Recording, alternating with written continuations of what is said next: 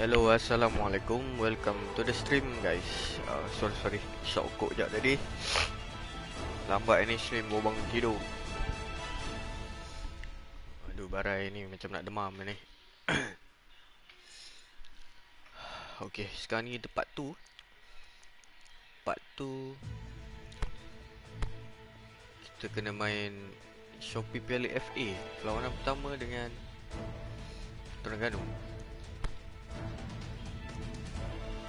Stadium berkecuali. Apa format PES ni? Bagi stadium berkecuali pula, bagilah pun.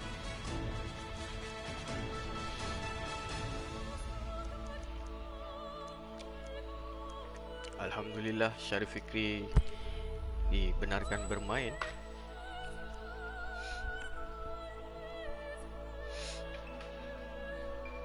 Welcome to the stream, Alif Daniel, Mr. Macdon, CHXR, how to pronounce.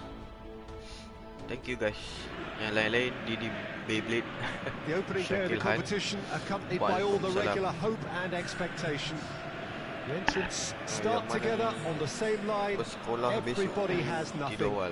Previous editions of this competition have provided so much drama down the years, so much romance as well. This year's vintage will no doubt do the same. You can sense that extra spring expectancy in everybody's step, even those of the officials. So let us hope that it lives up to billing.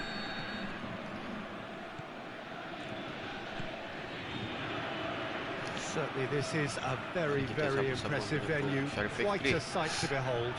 Walau di mana dia bermain. First day of the competition, always a special day, and a cause for universal optimism. You know, I think that's true, Peter.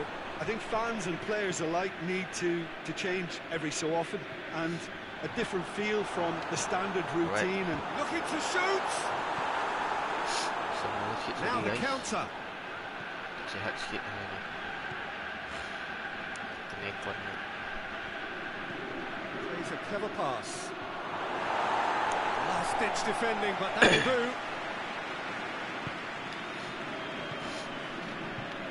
Kalah mati Tries lifting it over, and he's onside. Oh, hang on. It's gone a long way up and away. He's got options in the box if he gets his head up. Shahrel Fikri tunggu atas. Counter atas. Harap defend buat kerja. Straight ball, now the shot. Keep break. It's anyone's ball. Lobs it in gently. And play for a goal kick. Lagi lah. Nak kena cari pula ubat. Jarang sikit. So, memang tak prepare penyada ada. Dia tanya orang rumah.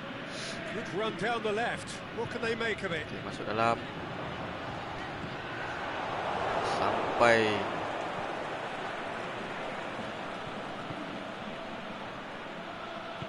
Plays it out to the flank.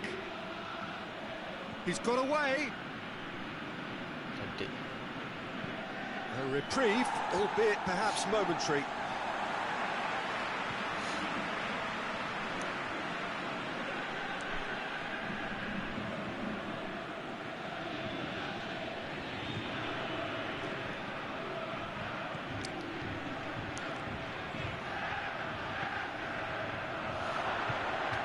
Drilled in low. This has gone, that's a foul. Keras. He knew what was coming. Permainan That's a yellow card. Terengganu.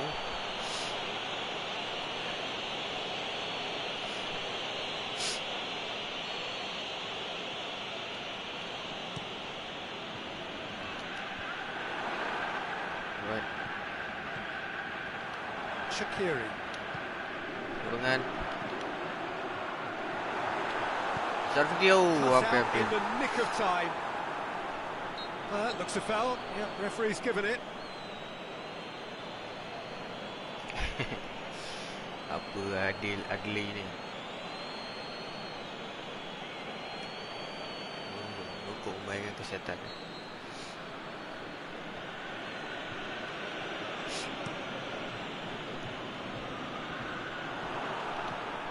Okay.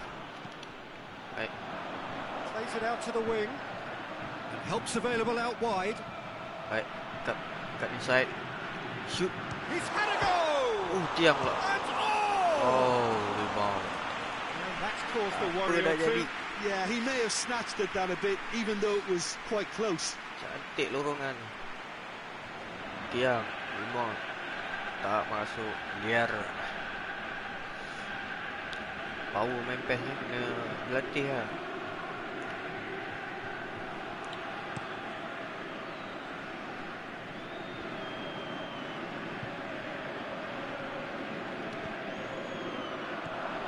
Shaqiri.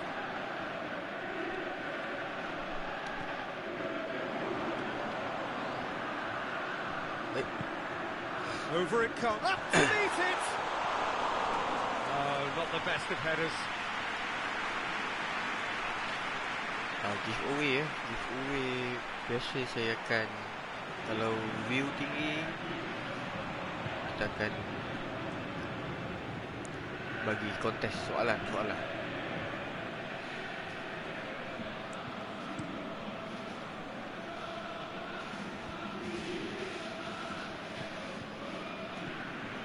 And it's got through. Oh, that is lovely footwork. That's a throw. Views kurang-kurangnya 300. So kita sebulan beberapa kali lah kita buat. Boleh selalu. Bankrupt saya. Ronaldo. It's got through to him. Gets into some space. Keeps everyone guessing. Gets up to head it. Another header, but again the same outcome. Well, there's nothing wrong with the service. They've just been very wasteful in the end. Saya tak pilih lagi tarikh dia. So teruskan menyokong. Out to the left it goes. Over to the left. Correa. Right. Now a chance to break. Oh. It's been paid to a promising move. It's the through ball. He's left his man. Tries one. Perlawanan ni Shahrel Really Fikri should have hit the net. berbisa. Oh, I'm not sure what he had in mind, and I don't think he knew either.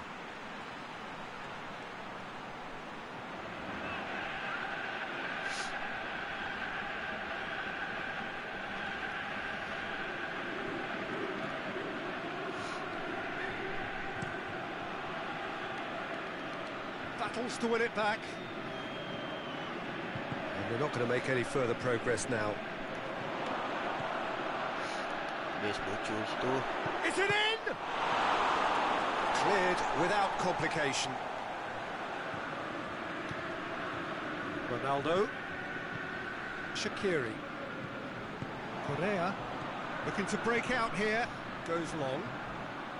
Well, the ball's come loose and the chase is on. Come on, Ronaldo. Forward it goes. Tries to get it forward quickly. Here it comes. And the flag has stayed down. Oh, Adlin kau cakap kat siapa, kat aku ke? Played out to the right. We've reached half-time. So neither team has broken through.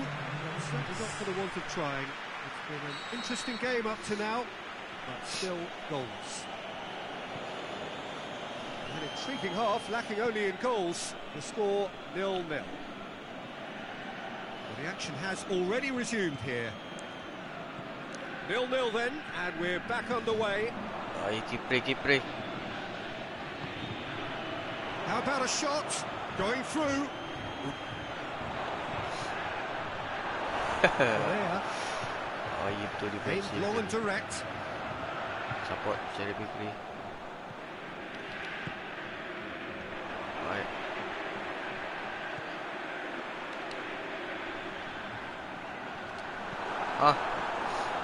Macam mana lagi? Allah. And he just whacks it away. Teammate tak cun lah.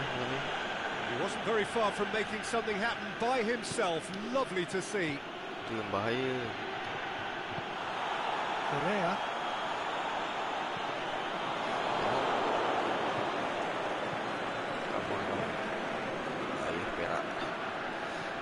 Out wide to the right. It's a loose ball. Shaqiri.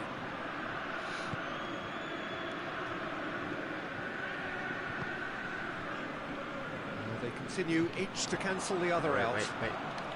Alright. Leandrinho. Ball through needs to be good here. Oh, he's found him in space. And shoots! Oh, nearly. But nearly is nothing.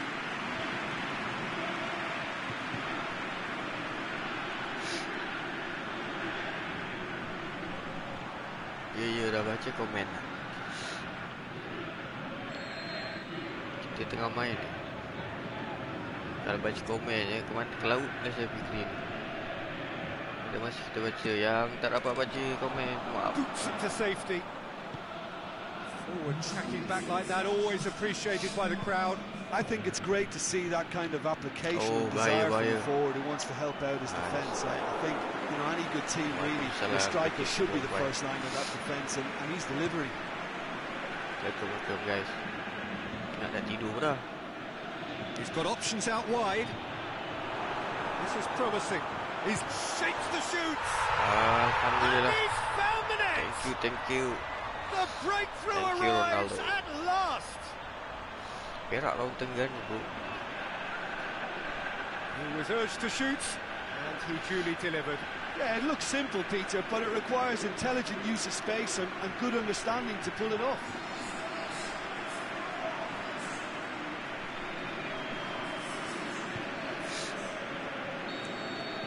Big occasion, big goal, crucial lead. Well, registering that crucial first goal has now given them more incentive and motivation to take this on.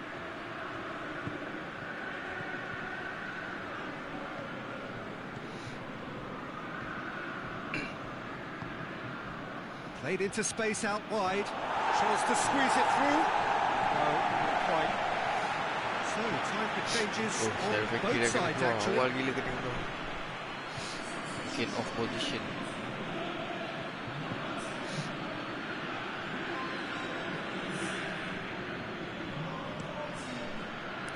So, kita cepatkan game ni. Tries to get it forward quickly. Aduh, awal kena keluar. Tried to play it through. Was too timid to make it through the defence. It'll be noted and improved upon, I'm sure. Agak menang. Oh, real chance! Big chance! Yang jangan pelik tengok siapa ni saya cepatkan sebab saya fikir dah tak ada dalam padang. Another chance from a corner. Both sides then taking this chance to turn to their benches. Raji, kau pilih apa tu sampai message retracted. Keep calm and carry on. That's the job in a nutshell now.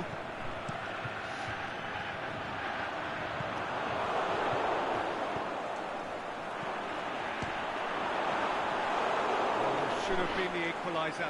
Oh, he can't hide away from how important that Tinggal was. mana Sekarang tinggal kat Selang Saya bekerja di Selang.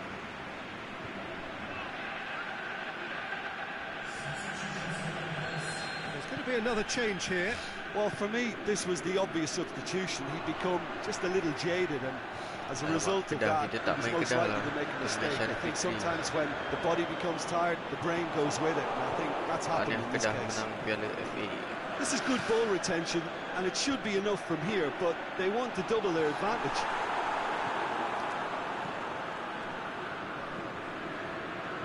Hayden. Helps available out wide. Pas Terengganu tak tahu, kita tengok jadual dia. Kita kena ikut jadual dia. Big relief, it just needed better contact. Cepat dah habis.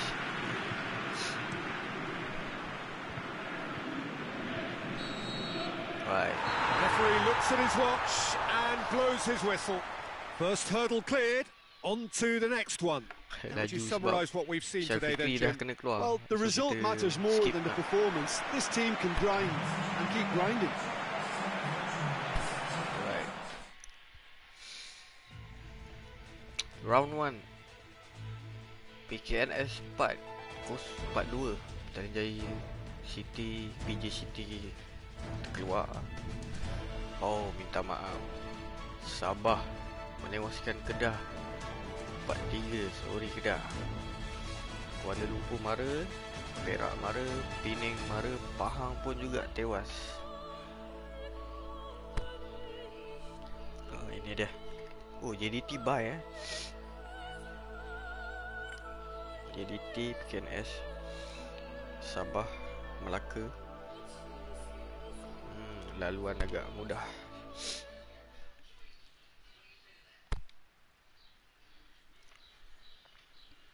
Siapa baru masuk, welcome to the stream. Sorry hari ni tak siap-siap. Semua okey, lawan Penang starting line up. Thank you Mehmet, masih percaya. Training tambah speeding.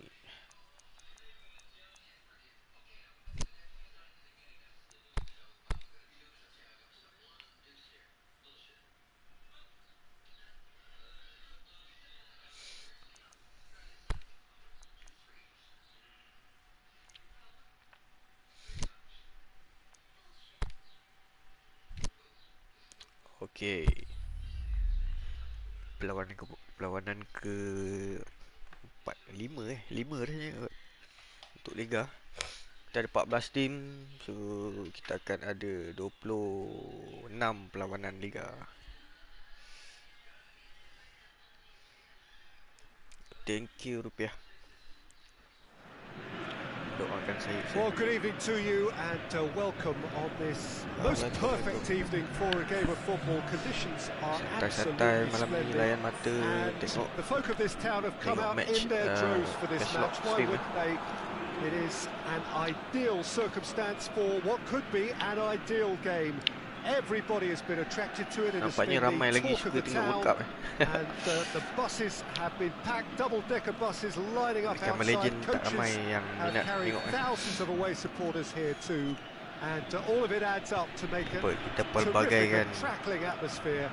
The match, I think, will be quite a spectacle.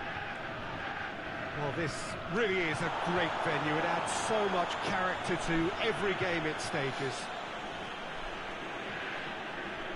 If you did just miss it, we are up and running already.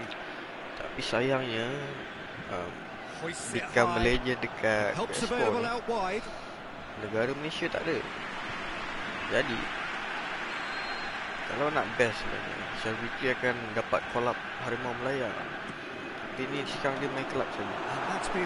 Kena tunggu PES akan datang, dia masukkan negara Malaysia dalam tim. Tapi itulah, kena tunggu Malaysia punya ranking baik, masuk AFC ke. He's had a go. Decent enough try. Very speculative with little threat. Dia tak boleh suka-suka masukkan Malaysia. Kalau Malaysia tak power, dia tak akan masukkan. So dia ada ranking.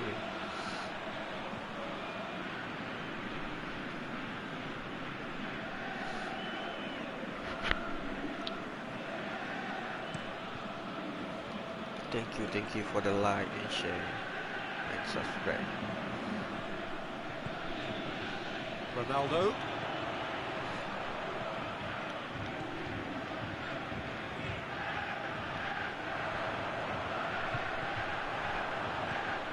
Plays it out to the wing.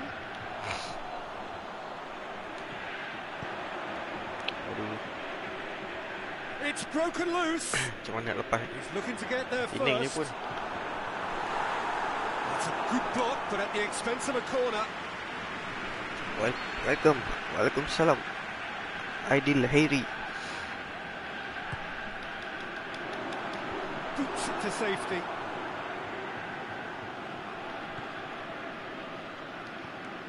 Brannigan. Oh, tak boleh. Nak request Mehmet main top striker lah. Tak boleh belah. Keeps everyone guessing. Kalau pakai Sapawi dengan Akia je sedap. Good delivery, no joy. I have to commend the wing play, but I have to condemn the defending. They've got to stop the cross. All right. Come on, Nicky. Fine run, and he's happy to keep going. Shoot. Trout has a hit. Right. He scored! The breakthrough strike. Look, there just wasn't much of a gap to begin with, and to find it, I think it was a fine drive, and I don't think the keeper could have really planned for that. I think he's a bit unlucky in bola that sedap instance. tu bagi. Deadlock broken. It's 1-0. Still a fragile lead, though. They can't afford to sit on this. Not Faiz Johari. Spotted the run and played him through. This is promising. Oh, bahaya. Has a swing at it. Pucuk. Sticks it away. Well, that's something that'll make the manager Ramai proud, kat because they stadium. dug in deep then and they've got Ada their apa level. kat stadium? Finishing doesn't come simpler than that. Bang in front of goal. It's rarely a problem when that much time is afforded in the penalty box. Nobody sensed where the danger was lurking, and the finish was made a lot easier. That has Demam certainly main ni. made things interesting. Karun Yeah, ni. it's always a dangerous time Karun when you just Azwan score. demam You can hari ni. easily lose Tadi focus bangun and then tidur, bang, lepas take maghrib. back again. Macam kan. Now the counter. Indo. Perak pakai seri ya. Shakiri. Tapi dalam game So ni midway through the first half, tak and pakai it is a seri. tight old tie. Jangan buat hal. Ronaldo. Right. Oh, real chance! He's left his man. Regardless of the outcome, it is good to see someone running at the defence like that.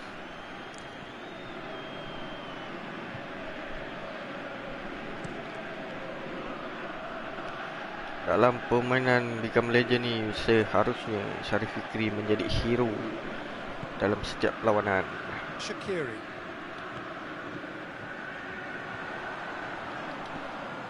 And it's got through. Cantik. Oh, It's a ball kick.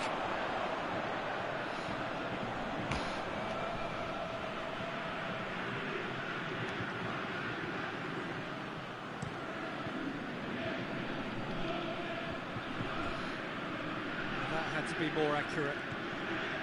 Aguero masih awal. Baru minit ke 31. going through.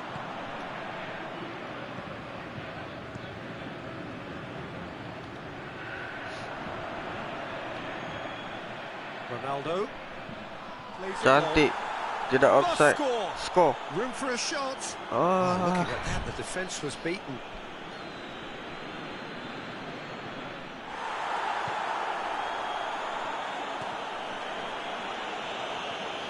That is as far as they're going to go. kuat juga Pening ni. Really alert to the danger.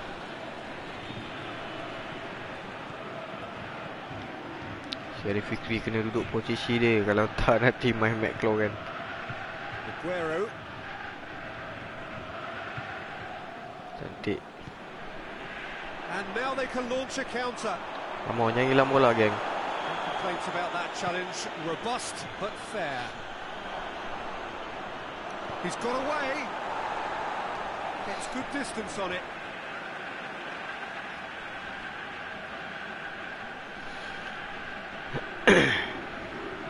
Kamu nyup It's a kejo loose yup. ball. That's inches away from being a really good ball. Aduh, tak payah gaji player. Aduh, jam tak payah gaji ni. Patut dah wawasan 2020 ni. Kelab dah sustain. Dah. Tak nak dengar lagi masalah gaji. Gol lagi sekali. Ball and big chance. Terbaik. It's in. And they're back in front. Dalam game ni Shahrel Fikri gaji besar. Kita bagi dia The 200,000 understanding between those two plays a big euro part in setahun. that, and releasing the run on side proved the key ingredient. Hey, sorry weh. Ini patch by patch lock. Razo lain.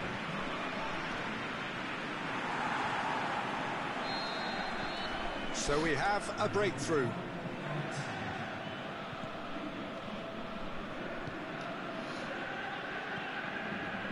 Kita buat PS4 ni sejak 2016 lagi. I think the first person yang buat patch untuk PS4. Well, it remains very delicately poised, and based on the promise we've seen through the first 45 minutes, I wouldn't be surprised if this takes another twist or two. It certainly would be in keeping.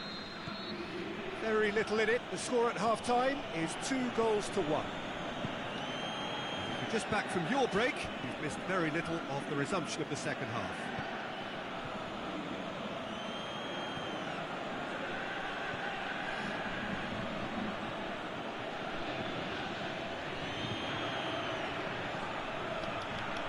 Massive leap! He's done well to get his head on that, but couldn't score. I have to commend the wing play, but I have to condemn the defending. They've got to stop the cross.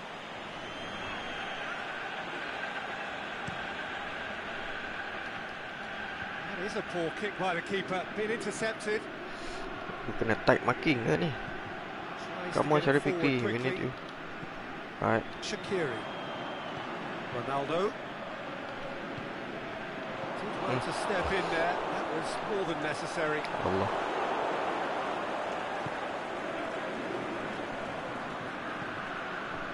Aguero pushes it out wide, gets it back. Shaqiri, Ronaldo, Leandrinho, knocks it away. He acknowledges that he should have come up with something better there. Oh, that just required a bit more oomph to reach its target. Asing tak sampai. This defence is wary about opposition pace. So they're just not getting too tight? Yeah, they know that if they step up, their keeper could get a whole lot busier. Can he deliver? Hit into the middle. It's a fabulous position. Forward it goes. Could move up a gear here.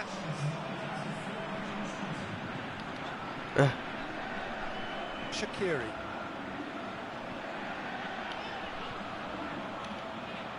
Looking for a decent ball in.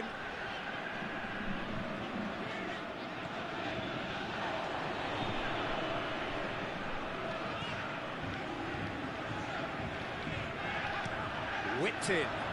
Jauh. Oh, he's overhit it. Kamu yuk.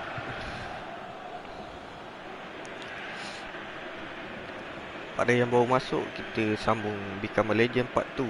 Shahrel Fikri. Beliau masih bermain di Perak, belum transfer mana-mana lagi.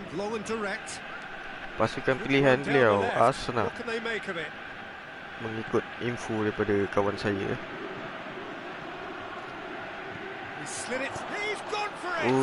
Seri.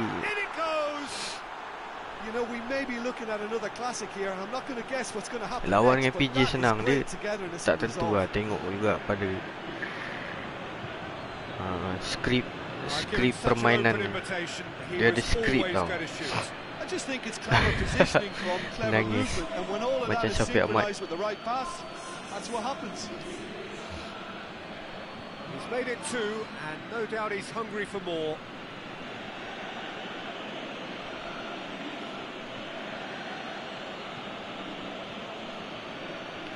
Kamu yuk. So all square and not for the first time. Well, if anyone in this stadium thinks they haven't got value for money, I give up. Brannigan. And he's got good distance. Who's chasing? Oh, Red, he sorted that out.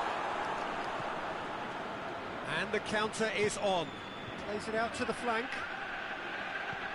Aguero closing in on the last quarter of an hour. Well, it's normally around now that the managers think about making changes. Well, they can break here. Leandrinho baik. Gets Looks on the end of it. Score. Yeah. Goal. And they've got their Jaringan lead back. ketiga daripada Kareka. The movement so precise, the finish sumptuous. Just when they thought they may be in at one end, they end up shipping a goal at the other, and it's all due to Celebration ni kelakar. They hardly have time to Lepas even 2020 react. ni tak tahu lagi. Ada mungkin ada tambahan. Clinical. Dia celebration mesti dia ada tambah punya tiap-tiap tahun. Ikut trending.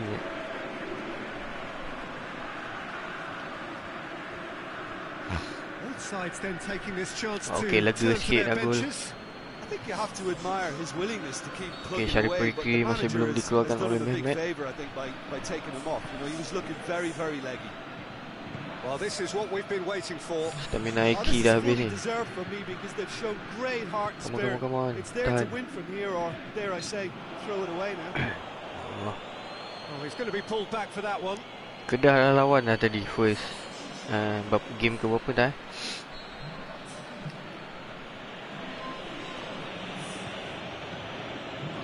Tries a header. No, he didn't quite meet it right. Okey. Shahrel Fikri dah kena keluar. Kita laju kan dah. Going through. Crosses it in low. This is good ball retention, and it should be enough from here. But Masalah they want to stamina double ni their advantage. Shahrel Fikri.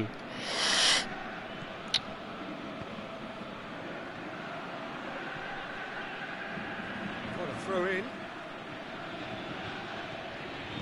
Tak There's a apa, long janji ball. first line up dia bagi. Well, it remains to be seen whether they can come up with that little bit of class to rescue the situation. And it needs to be any time now, really. Lawan Liga Super. He's left his man. He's gone for it. Nasib baik. Wonderful First effort, game all kalah by Perak himself. dengan Well, PKNS. the run was really impressive. Yang The lain finish semua menang. was Tak ada seri lagi. impressive, and expectations were not met. Ruginya.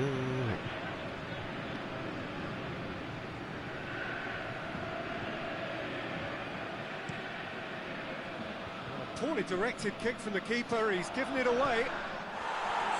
And he's shown him a clean pair of heels. Just a Bagi out, few bagi more out. moments for them to hang on. Tries to get it forward quickly. It's a brilliant interception. Forward it goes. Alright. That is that. Well, whatever the shortcomings on either Kita tengok side, it was a keputusan great lain. game to watch. Just one between them. Ronaldo ni lebih baik kot daripada Gilma. Gilma ni saiz badan je besar tapi macam tak pandai cari space. Okey, Selangor 0-0. Kedah kalah dengan PJ City 2-0. Pahang menang 1-0. JDT kalah dengan Melaka. Ha? Ya betul. Alright. So dalam Liga ni nampak macam KL kuat kot. Kita tangga kedua sekarang. Beza 1 point.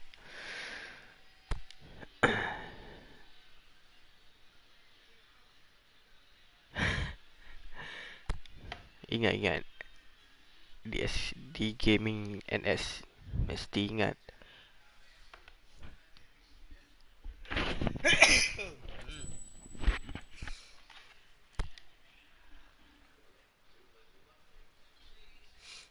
Kelantan tak ada, Kelantan tak masuk.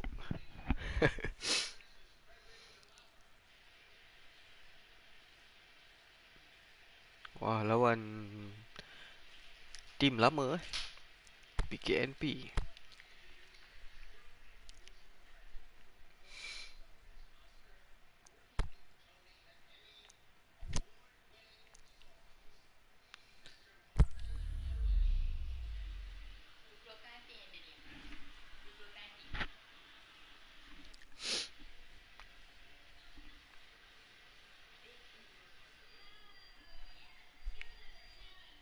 Oh, Pahang belum lagi.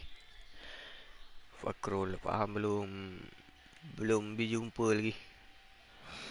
Satu persatu kita Well, ikut whatever jadual. time of day or night it is with you, welcome along to a game penting which Shahrel is Fikri threatened, kena I have to assist tell you, dengan by skor a setiap rather game. forbidding weather forecast. The expectation is for quite heavy rain as the game grows older this evening. It hasn't arrived just yet, Halo but it will bosku. do shortly. Glad to report, though, that that hasn't affected the crowd, who are here in good number and indeed in good voice. And the game will be underway very soon. View night, So what a thank you. stage for the players to take to here ahead of Welcome such to an the stream. important game. Siapa baru masuk?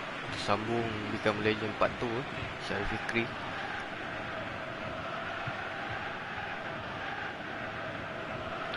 Nilai market Iki 200,000. Tak, itu gaji dia setahun kot. 200,000. Market dia tak tahu, tunggu transfer berapa According to what offer. we've been told, Berapa this is how it juta looks. dia nak offer. It's 4-3-3. Yeah, and the two wide players up front can make the system pretty much succeed or fail. They'll be quite flexible in their creative movement. They like to drift in. At times they'll mix their game up and keep their width. And of course they're also expected to track any runs from opposition fullbacks.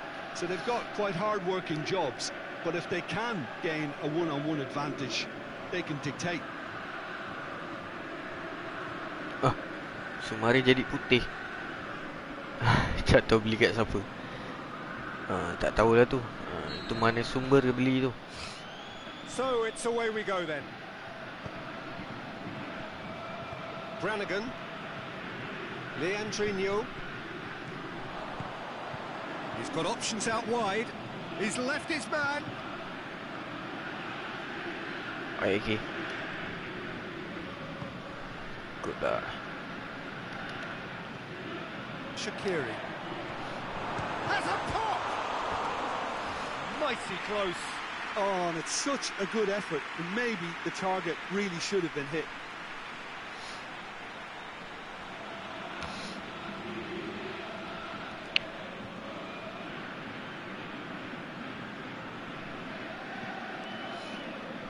Fani.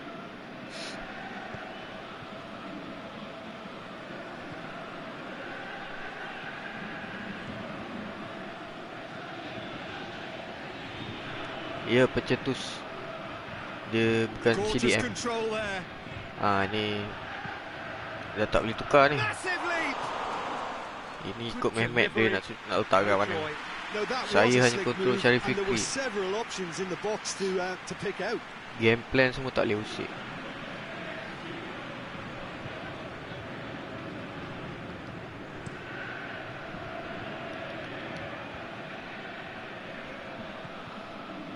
Shaqiri.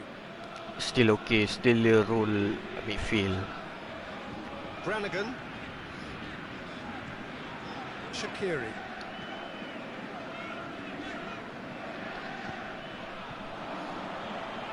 Well read, he sorted that out. Away from immediate danger.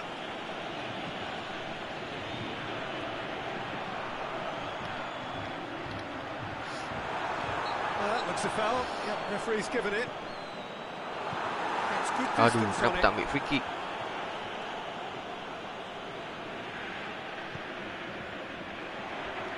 Crunching tackle. No complaints about that Keras challenge. tu lah. Robust but fair. He's played him through. Shaqiri. Pirlo. Ini silap-silap half season dah pindah ni. Teammate, aduh, teh. Still goalless. To the keeper and try something new.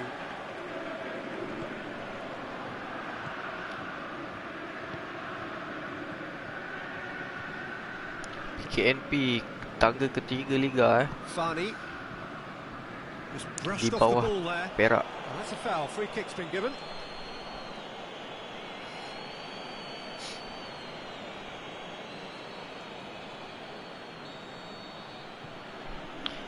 Live ni sampai berapa? Pukul 1:30 kot. Esok kerja ni. Yeah, that's top defending and preventing him turning, which can open up many possibilities. Lambatlah Fikri. Halo.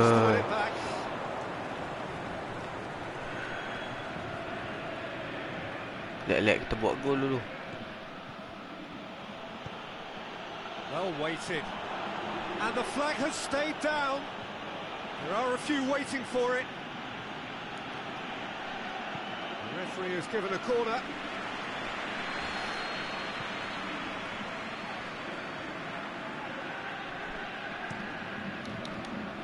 And that's been Kau be on, saya rambut ikat bukan kembang. Itu orang lain punya patch. Boleh tanya tuan patch dibuat macam mana. Patch lock punya memang kita jaga kualiti. Kita ajar macam mana nak pakai.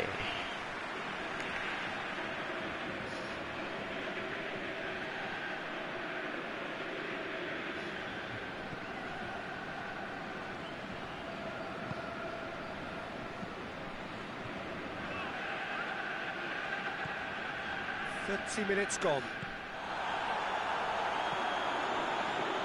It's got through. Shaqiri! Right. He's done very well to get to that. Well, that was high-class goalkeeping there to back up his high-class wage. Patch by Patchlock. Ya. Yeah. So, siapa minat nak dapatkan karya Patchlock boleh kontak saya. Played it short. Knocks it away.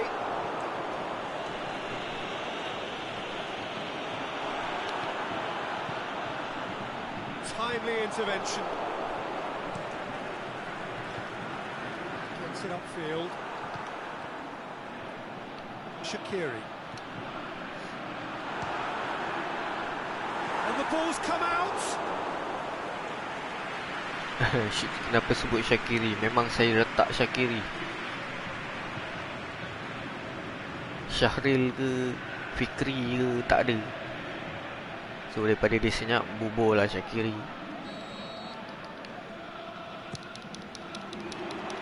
In for a header. Decent attempt, but not quite good enough. Come on, kita enjoy the game. Closed them down, merit the praise of a job well done. Kita buang sikit segala kekurangan. Ronaldo. He's gone for it. Sayangnya baik bagi aku shooting tadi. Last ditch defending, but that'll do.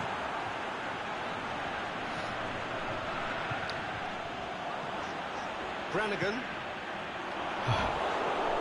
Compact gila tengah.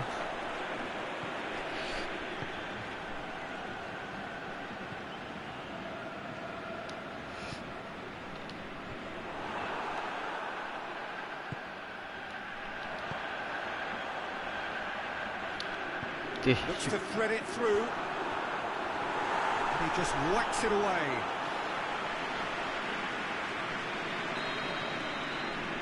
And it's been taken short. Fires it in low. Boots it to safety.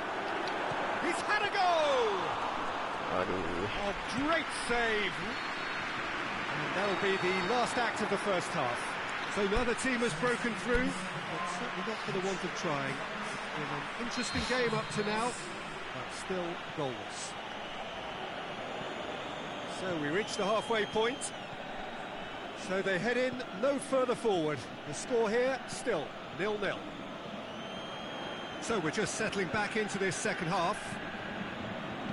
Well, the first half didn't really produce the goals we'd have liked. Hopefully they've been saved for the second. For that to be the case, though, we'll need to see more energy and invention early on. Played back in. Oi, a chance! And a shot! He has done it! The second half sparked straight into life. Well, he was never going to miss from there. So much to aim at. Yeah, it looks simple, Peter, but it requires intelligent use of space and good understanding to pull it off. Mehmet kena lakukan sesuatu. A 1-0 lead established. Tadi tak tembus-tembus ni. Words of advice and encouragement from the manager during the break can often straighten things out, and it's paid off here. Crosses it in, look. Come on, Iki. Oh. Danger averted for now.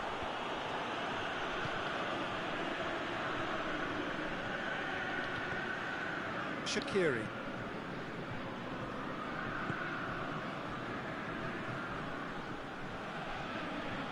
Looking for space out wide.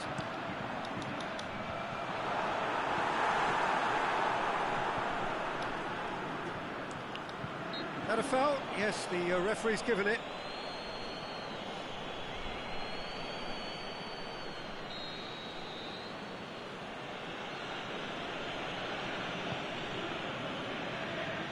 Hafiz Kamal Betul sedap kau. Brings it forward. Shaqiri. Here it comes. Shoots. Tiang lagi lah, tiang pula. And it's been taken straight back.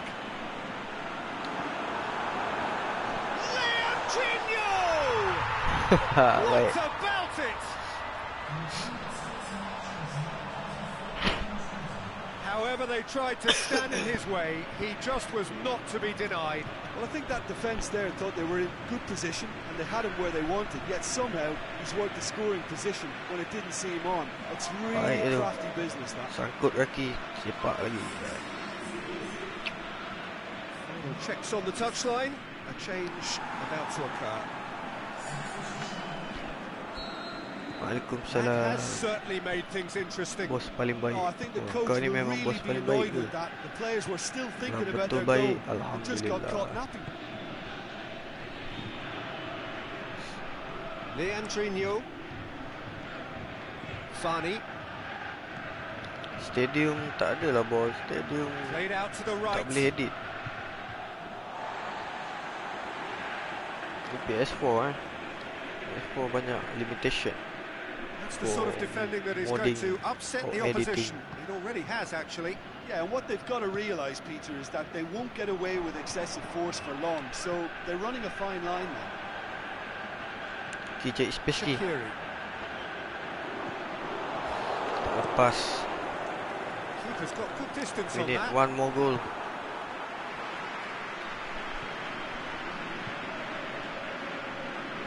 Receives it from behind.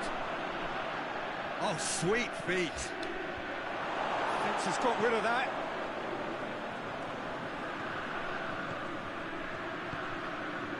I think that's offside. Yes, it is. It doesn't take much sometimes, Peter. He has to adjust a little mistimed run. There's going to be another change here.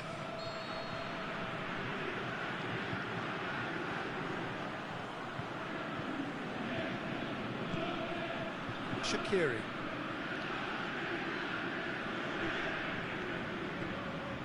Ronaldo. The first substitutions will be coming up pretty soon. Big chance! Oh, tak ada space. And out to safety.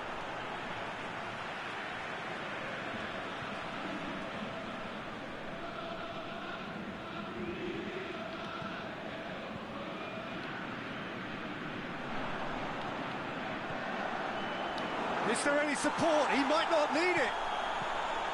Cleared without complication.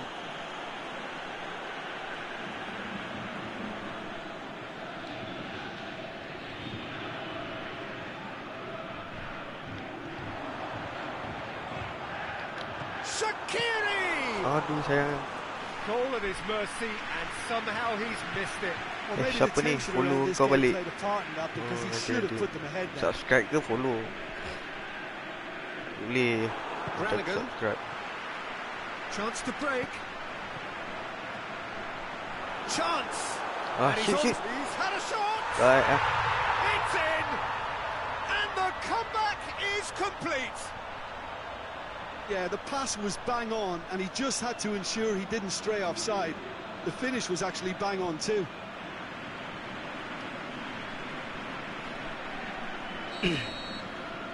So we have a breakthrough. Well, I think you can write this lot off at your peril. It's been a joy to watch them hold themselves right back into it. Now, can they hang on?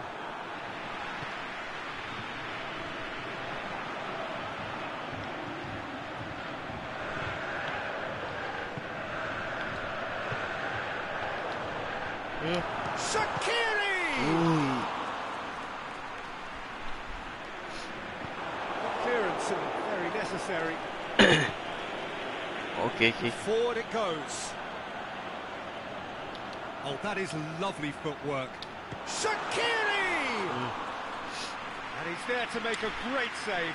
Well, what can I say? Truly wonderful goalkeeping. It was just a question of running down the clock now. Bahaya ni. He slid it through. It's gone a long way up and away. Well, it remains... Uish. Kasar. Well, that looks like a final warning. Still no card.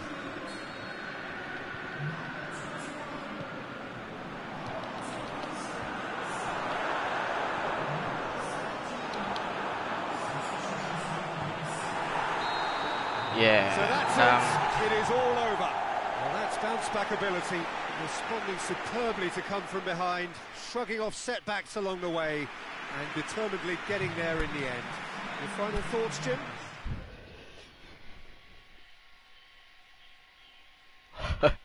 Betul JDT kalah lagi. Aduh. Ada yang tak kena dengan JDT. Okey, kita sudah berada di puncak Liga. 7 perlawanan dah berlangsung.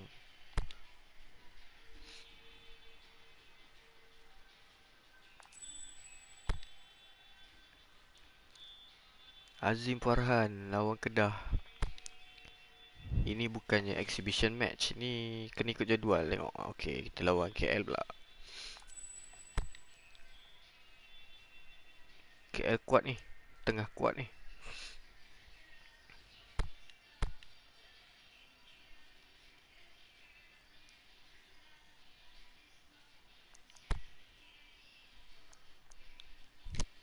Lambat pula ada load image kit ni.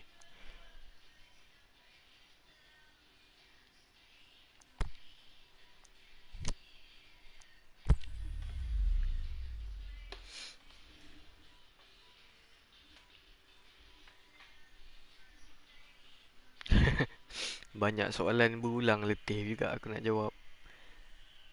Okey. Ni, siapa nak beli patch, pergi ke FB ni. Lepas tu dekat posting atas sekali ada tulis apa itu patch. Patch apa yang ada, harga berapa. Nah ni.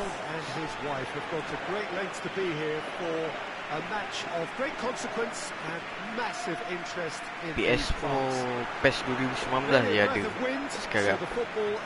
Kalau tanya mobile ke PC ke, tak ada. There are fantastic scenes in the stands. There is a great sense of drama here, a great sense of excitement. Okay, yang baru join tak apa. Bagi soalan begitu. Kalau yang dah lama soalan sama, pening tak? Imposing arena, absolutely picture perfect for a game of this nature. As you can see, we've already started here with a delicate ball. It's a brilliant interception. Oh. Intercepts the throw. It's well read. Korea. Penonton tak boleh edit. Dia ikut. Kalau yang aku perhatikan, kalau kau berada dalam top league, fan kau ramai. Cuba kau duduk bawah Liga.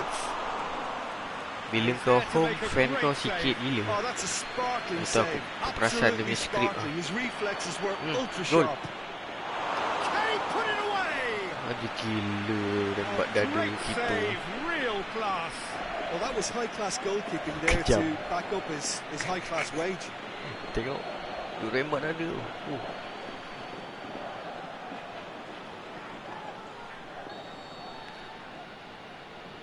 19 dengan 20 tak rasa full game ni, tak tahu lah. Aku rasa 20 lagi best kot. Pergerakan apa, pergelangan kaki dia lebih real lah 20. Ya, dia orang study lah, mesti ada improvement. Forward it goes.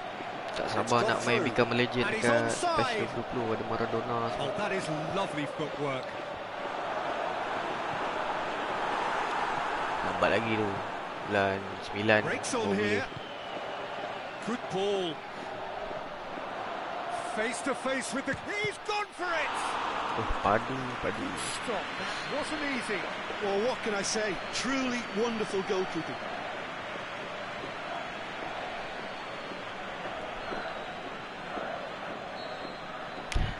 Boy.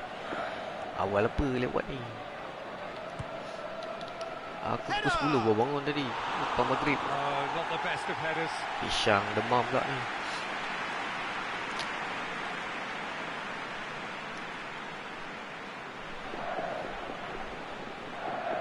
KL tengah form ni.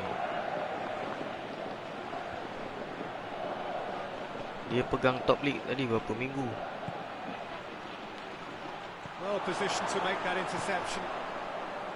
A slightly better ball would have led to a very different outcome there. Quality deserted them when they really needed it.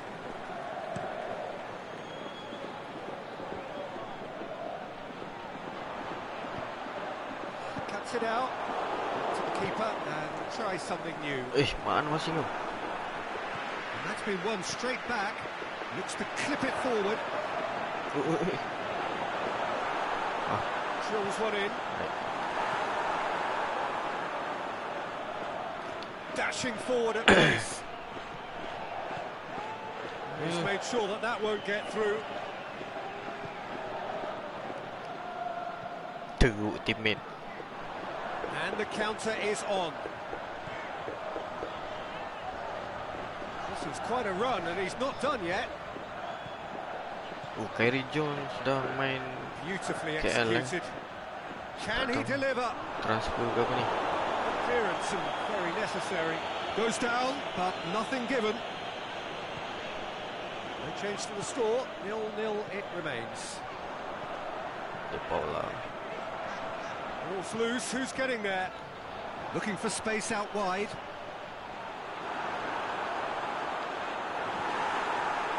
It's a very good battle there. Terrific to watch. Cantik. Looking to break out here.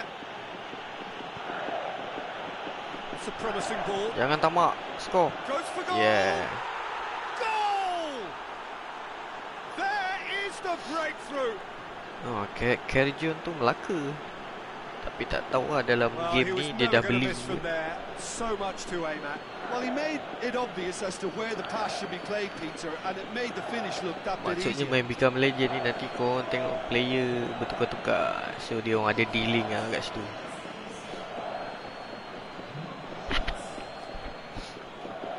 Lebih kurang Master League lah. Deadlock broken. It's 1-0. Still a fragile lead though. They can't afford to sit on this.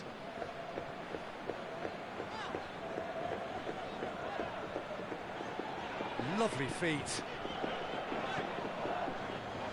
Markovic. Hardly anything between the sides. Baik lagi. And the score is 1-0. Plays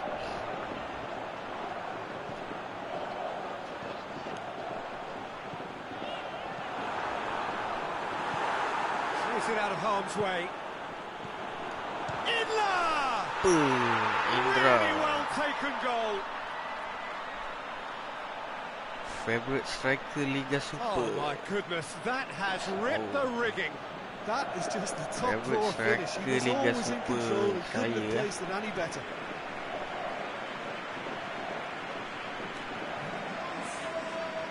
Aku minat ni. Siapa tu? Cabrera. So far. Aku suka gameplay yang apa? Banyak buat gol, glitchy. Dia nak main apa, grounder passing. Cabrera jadi my favorite so far.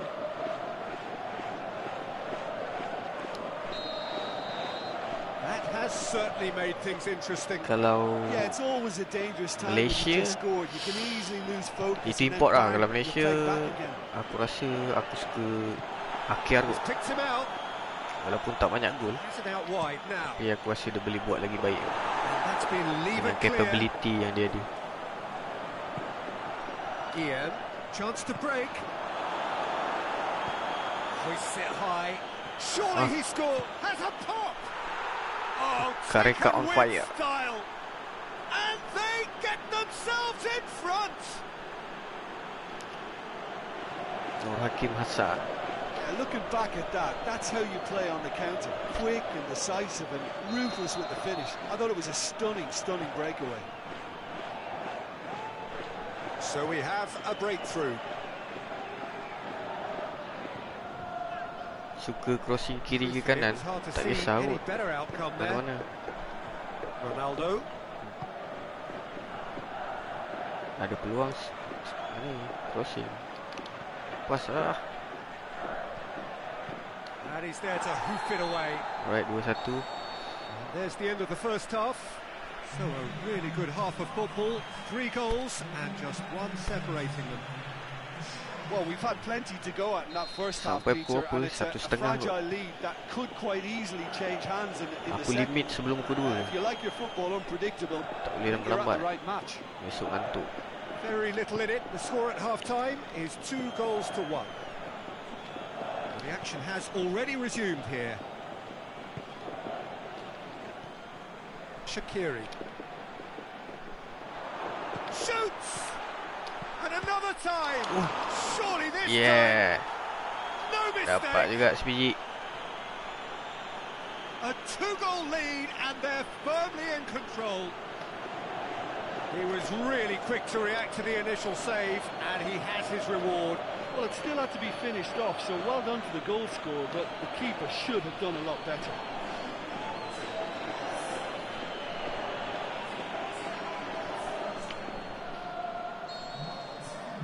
So the lead now is 2. The crowd are calling for this to be put to bed. There's little sympathy about. Markovic. Sunny Side ni game PES2019 PS4. Game yang telah dipasang mod file. Now the breakaway gets himself into trouble and he's lost it. Ramai beli PES2019. Saya dah beli bang, tak ada pun dengan Malaysia. Memang tak ada. Sebab PES ni PES lock buat. Dia ada cara nak pasang dia. This defence just doesn't trust itself to play a higher line. Frightened of people getting in behind. Yeah, absolutely. It just opens up the opportunity of not only strikers getting behind, but the runners from midfield too. Brannigan. Aimed long and direct. Okay, boleh pergi. It's a fine run and he's happy to keep going. And the finish! Oh, baik. 2 biji. And more and more. And surely that settles it. Oh, whose goal is that? Big deflection. Opinion tentang Leandro. Leandro dulu bagus. Sekarang aku tengok dia banyak argue ref, aku tak suka. Main kasar juga. Sorry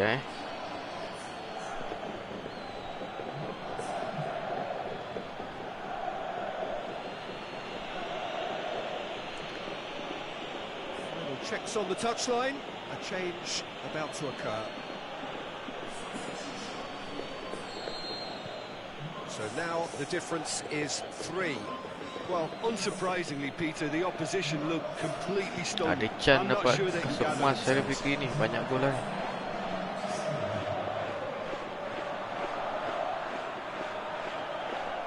Keeps Dia masih awal everyone lagi. guessing.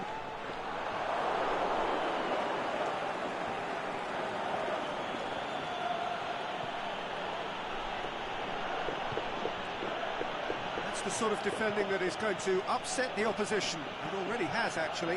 Yeah, Peter, and it looks like this defence will go tooth and nail to prevent him from getting another.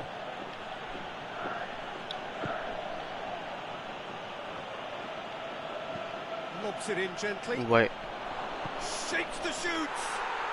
They've done it. Kena KL koyak Results no longer in doubt. It's just about how many. Well, from right in front of goal, there was no way he was going to miss. Yeah, and teamwork was key to that. A beautiful piece of engineering to set him free in the box. It's become a case of men against boys. No doubt as to who has the momentum here now. The only doubt is how many is coming. Plays it long, and it's got through. It's out for a goal kick. Oh, Nasir Basharudin dimasukkan menggantikan Kareka.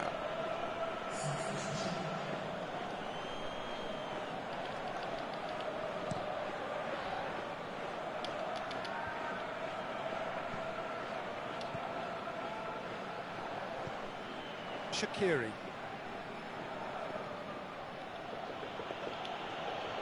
Driving on a real charge here. He's left his man. Shoot. Can he score? Aduh, sayangnya. Oh, almost a Marah Shahrel Fikri. Oh, I'm not sure what he had in mind, and I don't Member dah think bagi he knew sedap either.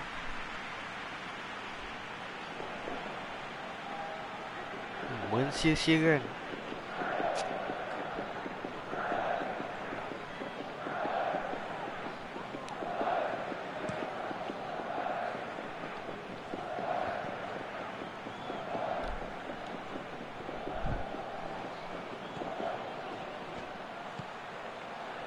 Shaqiri. Oh, Marab. Inler. Markovic. George. Ball's out on the left now. It's a loose ball. Tries to get it forward quickly. And it's been intercepted, and that will come to nothing. Baik slidingnya. He could have been in, just needed a better final ball. Look, the game is full of ifs and buts. If only the pass could have completed its journey. Entah target main siapa. Changes then in quick succession. Ronaldo. Yeah, their position is a dominant one now, Peter, so introducing one of the youngsters for some added experience is bang on. Aku just main Shahrel Fikri je ni. Aku tak boleh susun game plan. Plays it out to the flank. Ikut pada Mehmet. It's good distance on it. So, the manager making the last of his changes. Well, for me, this was the obvious substitution. He'd become just a little jaded, and as a result of that, he was most likely to make a mistake. I think sometimes when the body becomes tired, the brain goes with it, and I think that's happened in this case. Well, the ball's come loose, and the chase is on. Here it comes.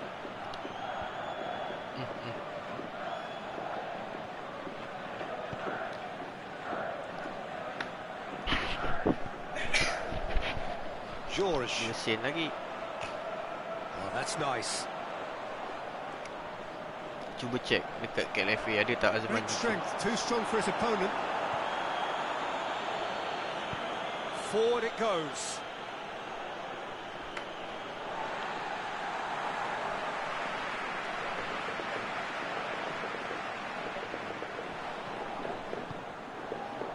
George.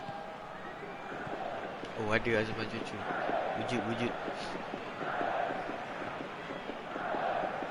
Ball is over the line.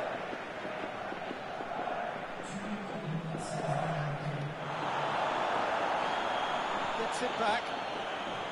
Shaqiri.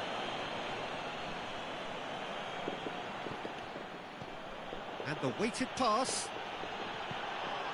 That looks a foul. Yep, referee's given it.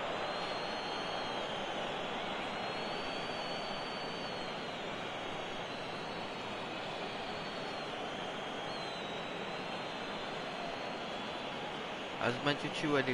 Asli cucu pun ada. Azman cucu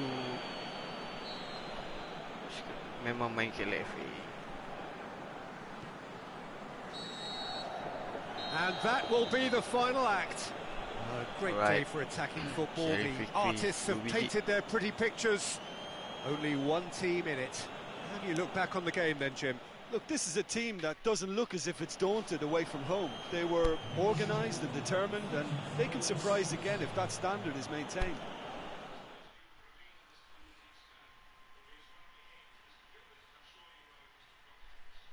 Okay, JDT baru je menang. JDT paling kuat dalam patch ni, tapi bila kita main Become Legend masa League tak menentu lah dia. Tapi rating dia paling tinggi, dekat 2 star.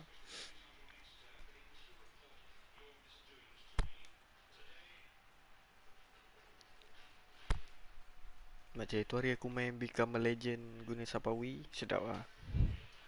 Support pun okey lawan Selangor.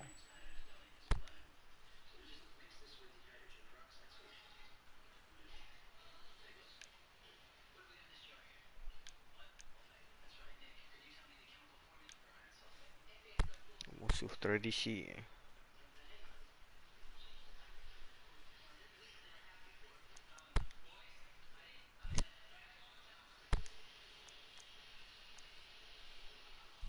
Baju putih pula. Display tak keluar, lambat load.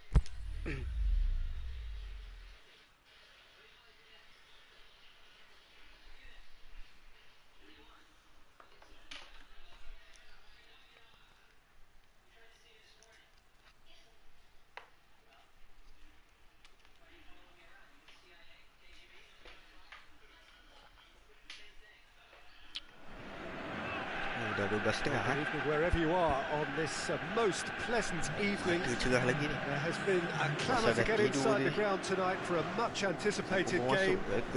The roads outside of the stadium have been bumper to bumper with traffic. The car parks are full. There is a torrent of humankind making its way from the nearby station, and we expect every seat to be filled. An atmosphere of great expectation and excitement. This place simply a monument to the game. So much prestige, so much pride, so much passion whenever football is played here. Tak ramai. Berapa persennya fan Perak tu? Okey, tak dapat tiket tu. Penuh Selangor.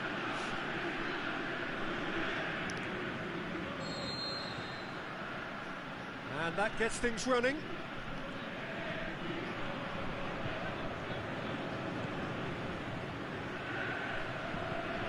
With a delicate ball. Yeah, that's top defending and preventing him turning, which can open up many possibilities. Oh,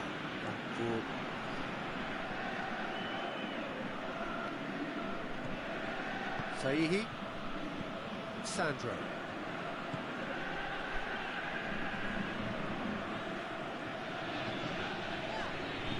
Is back.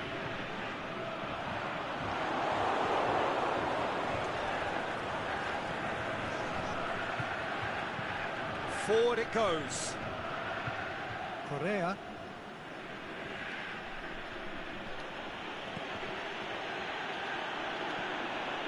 Shaqiri.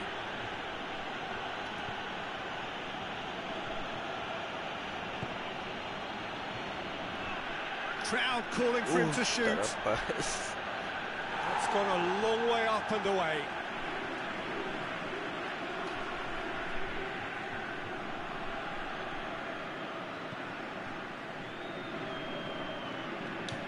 Is it in? Oh, that was close.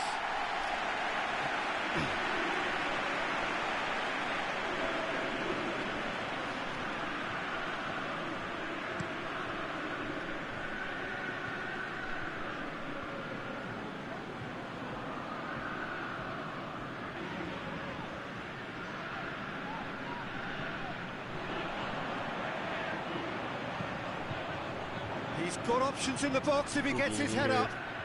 Shoots! Good stop. That wasn't good night, easy. Didi. Oh, that's a sparkling save. Absolutely sparkling. His reflexes were ultra sharp.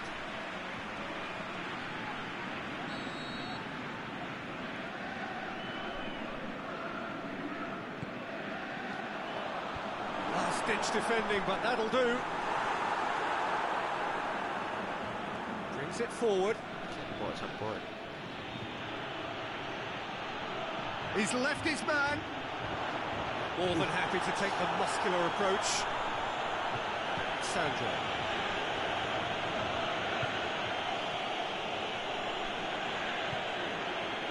Still goalless. Dinks one in. Baik, clearance.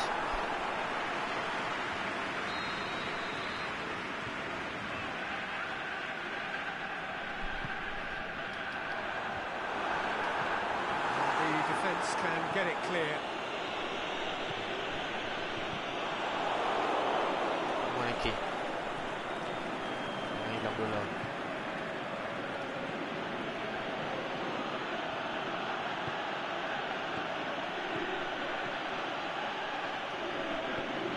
Cantik. And it's got through. And the finish! Big relief, it just needed better contact.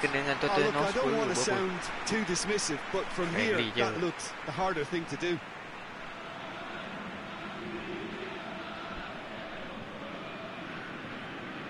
Aku tak tengok game-game friendly dia main simpan player. Ronaldo tries to get it forward quickly.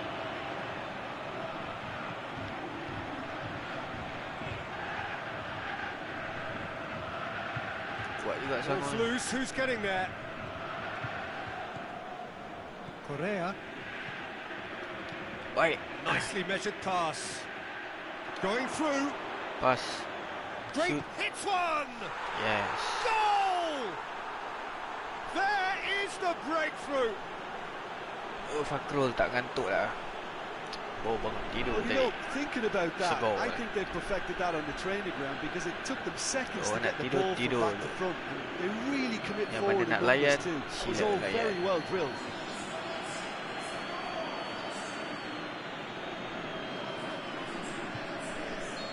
Nak order baju. Deadlock broken. buka It's order. 1-0. Yeah, and they know there's Harap plenty of bersabar, work left in this one, Peter, before they can actually say that the job is over.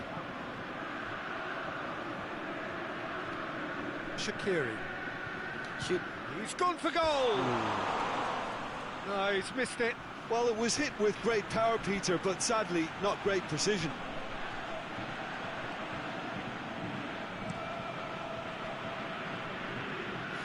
Kalau Battles to win Segar it boleh back. main lama-lama, tengok macam mana dia.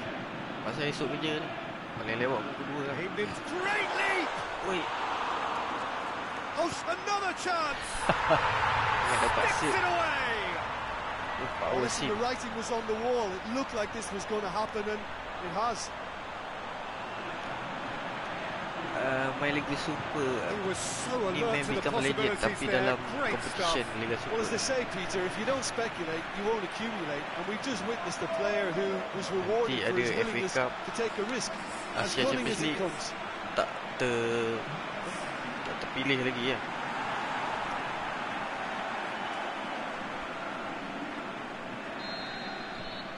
That has certainly made things interesting. Fight ni.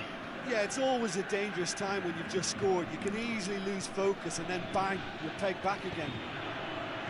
Played down the flank. He could have been in, just needed a better final ball. That was just poor decision-making and a weak execution. Sin lagi. Looking to shoot. Sin Selvaraj That on really fire. should have hit the net. Well, he did get himself into a good position, something for him to cling to.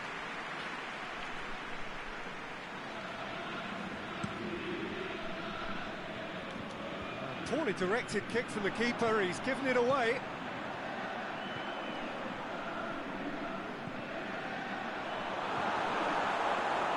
Bahaya Sin. Crosses in a low one, and he's there to cut it out. Aimed low and direct. Correa, there's a long ball. Aduh. He acknowledges that he should have come up with something better there. Oh, that just required a bit more oomph to reach its target. And he's onside. Lambat pas. The whistle goes for half-time. Genuinely interesting game here. Very, very watchable. 2 goals, 1 each. Hakim JDT dah lawan tadi sekali. So there was the first half. Second game. Who wants Liga. half-time when you have a contest this good? I can only hope it picks up where it left off. That's a really interesting game, and they head in at half-time at 1-1. Well, we're already into the second period. No changes at the interval from either side. Come on, teruk dengan ni.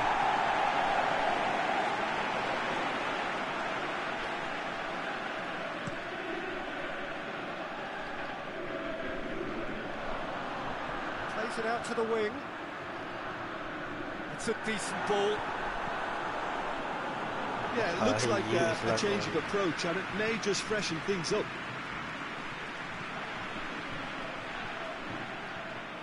Good running with the ball. Can they build on it?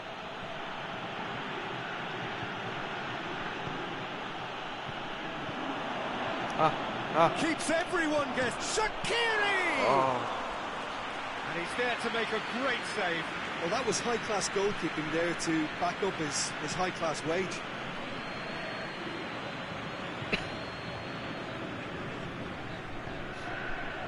Help's available out wide, and that's not going to reach.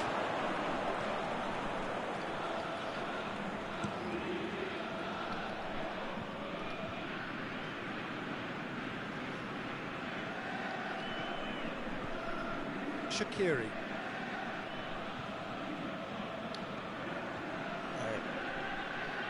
He's got away.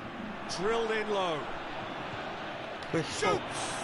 Yeah. It's in! And they get themselves in front! Khairul Naim belum boleh transfer mana-mana lagi. Awal lagi.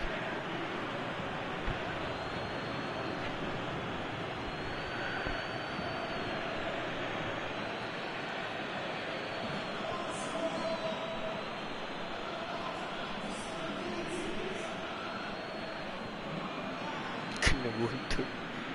Aduh. So we have a breakthrough.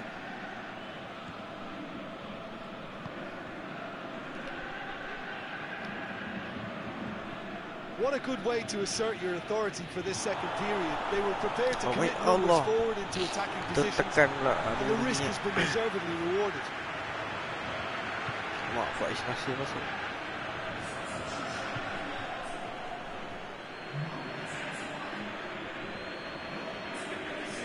He's out once more. Hendrick.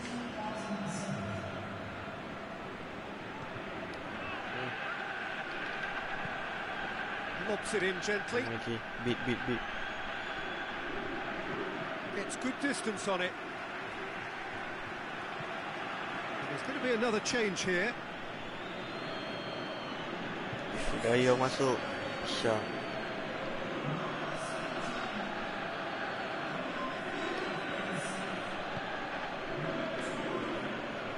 Tries to get it forward quickly. Gets it back. Baik. Can he finish? Sia-siakan peluang. Knocks it away. Shaqiri.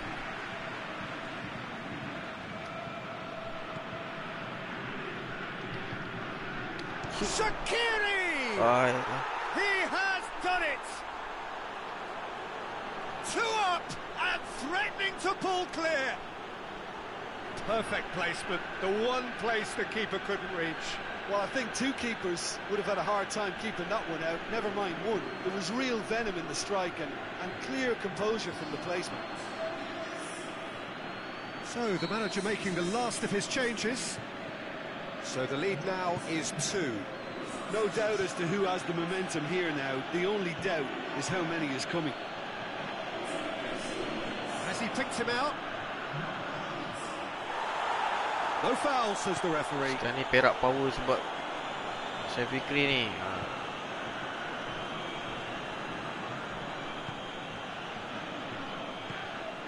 Well, it's normally around now that the managers think about making changes. Endo. Brannigan.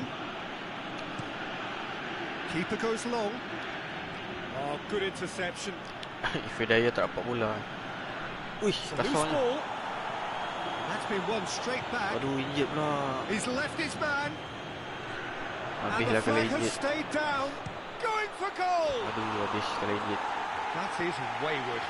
Oh, no, that was a chance. What a chance. Aduh. Main sampai pukul 2 Fakrul. InsyaAllah. There is some activity down on the touchline. It seems there's going to be a change. Shahrel Fikri injet lah. Cuts it out. This defence just doesn't trust itself to play a higher line. Frighten the people getting in behind. Yeah, absolutely. It just opens up the opportunity of not only strikers getting behind, but the runners from midfield too. Injet tak lama lah. Tolong buat dia kena tu tadi. A really good feat.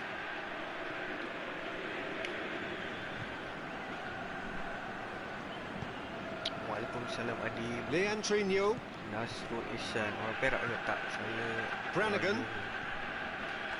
Endo.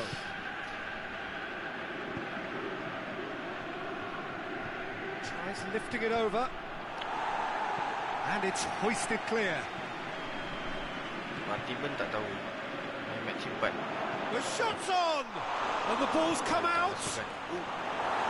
And he's got good distance. Who's chasing?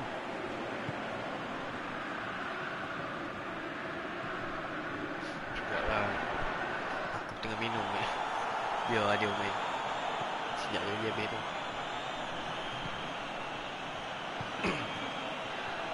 Right through the middle. Bukan cakap surut-surut dah malam ni. Lepas tu demam. Tak berapa sihat lah. Tu suara slow sikit lah. Sentimental sikit. Oh. Uish.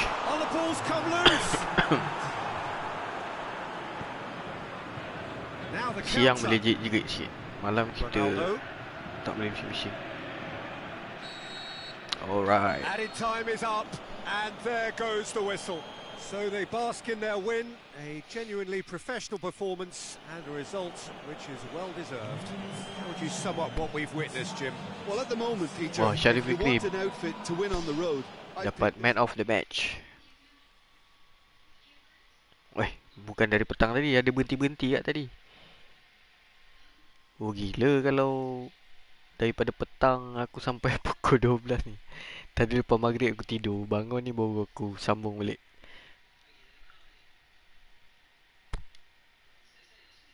Alright. Oh gayat tu, kat atas lagi ni.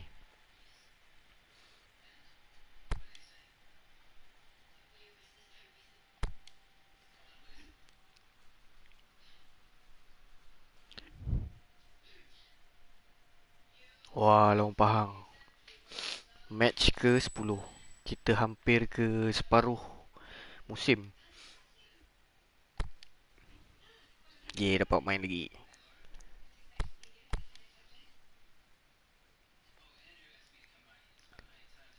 Shahrel Fikri tak boleh pergi transfer ke kelab-kelab ternama dulu. Nanti aku takut dia tak dapat main. So biar dia cipta nama kat kelab biasa dulu.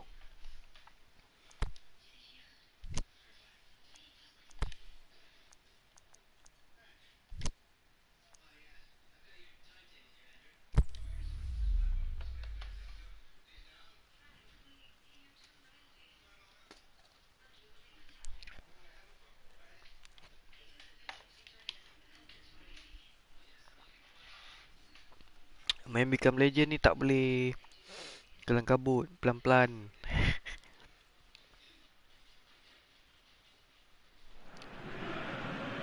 Well, a very good evening to you on what is pretty close to an ideal evening for football. There is barely a cloud evident. The world and his maksudnya dah main lama ke? Tak, tadi start pukul 10. Pukul 11 baru start tadi. So dah hampir 2 jam lah. They are fantastic scenes in the stands. There is a great sense of drama here, a great sense of excitement and expectation. And we have in front of us this gloriously imposing arena, absolutely picture perfect for a game of this nature. Live hari-hari ke tak lah. Tengok keadaan. Kalau ada free saya main. Tapi rasanya start bulan 9 sampai bulan 12 saya akan sibuk. Sebab saya dalam proses untuk hasilkan patch untuk PES2020. So ada masa free ni saya main lah. Saya buat streaming lah.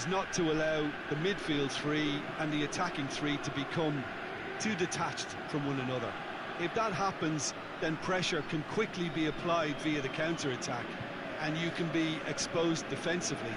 So compactness. Lepas release je PES2020, kita start buat kerja. PES akan hasilkan patch. So siapa berminat boleh support, subscribe, RM50 sahaja.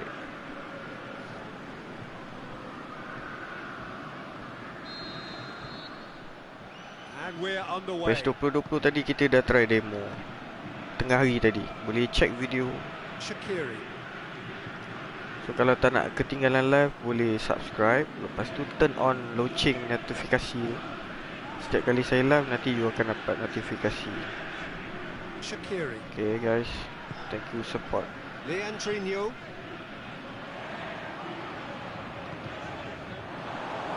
to play it through. Was too timid to make it through the defence. It'll be noted and improved upon, I'm sure. Kuat bahang. Aimed low and direct. Yeah, that's top defending and preventing him turning, which can open up many possibilities. Wah, gulon.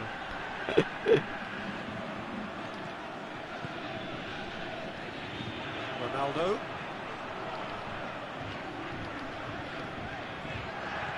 It's a fabulous Shaqiri! He's done very well to get to that. Well, that was high-class goalkeeping there to back up his high-class wage. Seems now to be all about width. Well, when you have the personnel to create in wide areas, then they need to see as much of the ball as possible. Ronaldo plays it out to the wing. Just brushed off the ball there. Distat still goalless at the moment.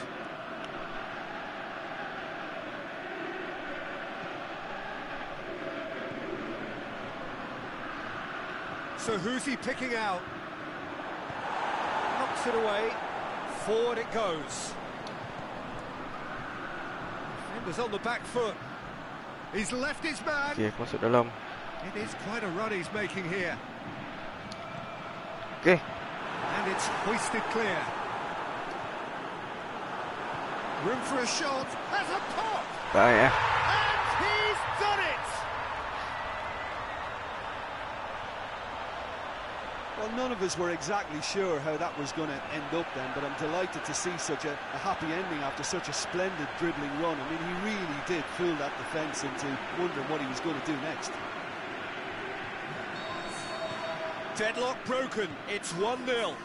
And that ought to be the trigger for a really exciting and entertaining game from here on. For a moment you felt that was going somewhere, but they'll have to go again. Bahaya tu. Patah ankle. Great strength, too strong for his opponent. Endo. Hardly anything between the sides, and it's 1-0. There's no bagi balik. Oh, alamak. Tries to get it forward quickly. Perea. Leandro. Shaqiri! Good try. The outcome could so easily have been different. Well, he doesn't need a second invitation, even from that range.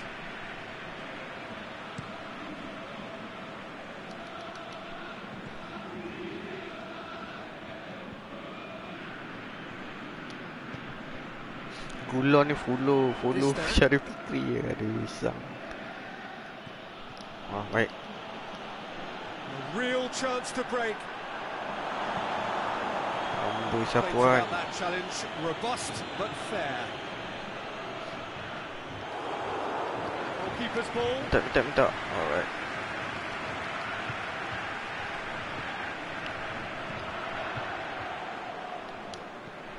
Okay, dia balik. Ronaldo.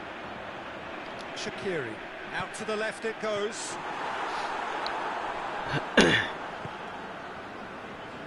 Slightly better ball would have led to a very different outcome there. Quality deserted them when they really needed it.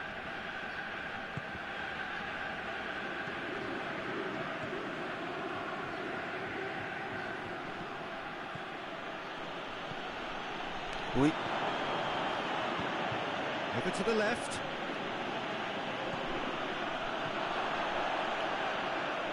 Good challenge, he just stood firm. Come on, jangan bucu. Mak you. Oh ya ni. Dah cakap lah. Dixon Wakame.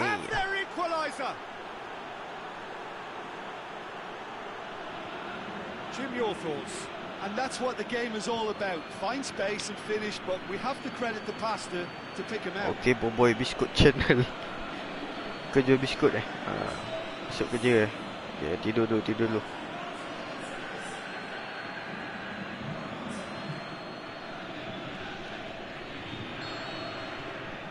That has certainly made things interesting. Look, this is not for the faint-hearted, Peter. This is hard and fast football. Yeah, fast football. Shaqiri looks to dink one in.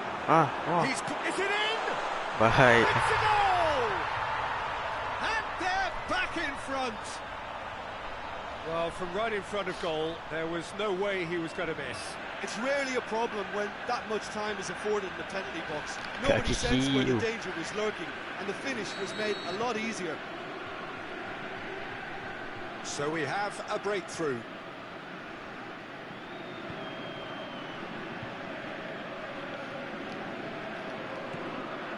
Ronaldo. Yeah. There's the end of the first half. So a really good half of football. 3 goals and just one separating them. Well, it's still anyone's game as both sides semua have tanya shown macam they mana have nak goals dapat in tim them. Malaysia ni. As for Boleh the beli next patch one, dengan should it saya ke? arrive, that may have a bigger bearing as to who emerges victorious. Very little in it. The score Ni at Facebook half-time saya. is 2 goals to 1. So Boleh we're just settling jemput back into this second half. singgah ada kat pin post tu explanation dia. Shaqiri. Leandrinho.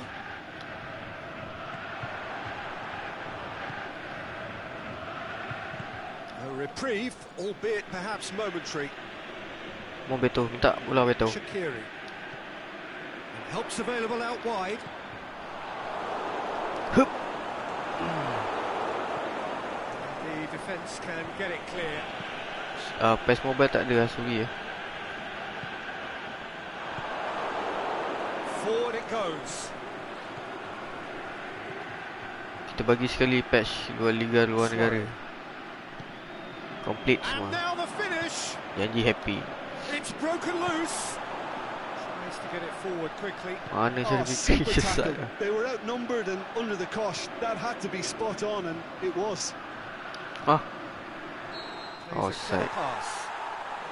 Yes, he is offside. Ya, semua patch dapat. He may have been caught offside, but Don't worry, well, happy Peter, ending. from experience, defenders, I can tell you, hate those runs in behind.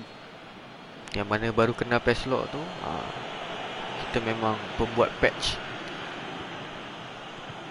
Well, the pressure is relentless. It's a very, very high press. Specialist Yeah, Liga because it's all Malaysia. about winning the ball back at the earliest opportunity, a trigger by one player for the others to follow, and designed to force opposition mistakes. Suarez.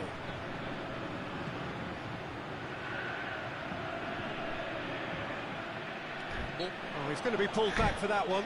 Oh, lihat tu Dixon Wakame ni.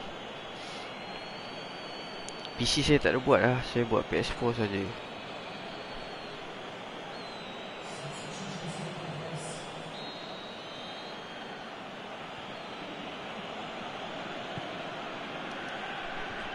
It's been levered clear. It's corner.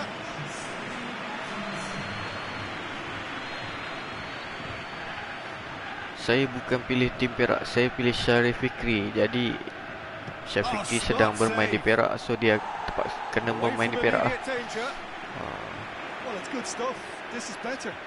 Coming soon punya tim, kita tak tahu lagi, tengok macam mana. Baik. Sekarang kita main Become a Legend, kawal seorang pemain.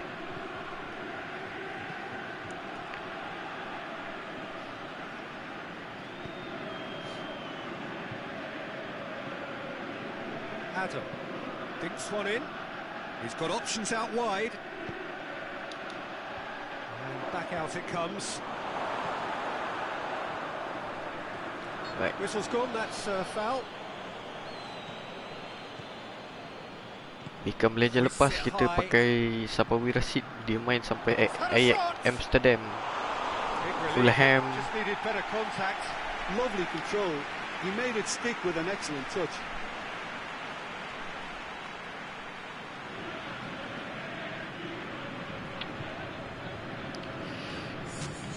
So the manager making the last of his changes.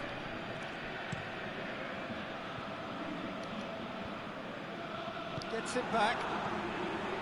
Gone along. Ni silat-silat seri ni kalau leka. Get that clear. And it's been taken straight back. Baik. Tries lifting it Lambat over. sikit ni. Whistle's gone. Just offside. Oh, Shahrel Fikri duduk sebelah rumah, yakin salah Mak. So dia tengok video aku buat ni.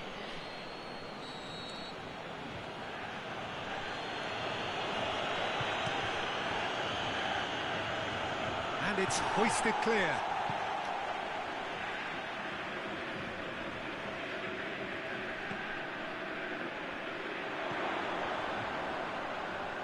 Tries to stroke it through.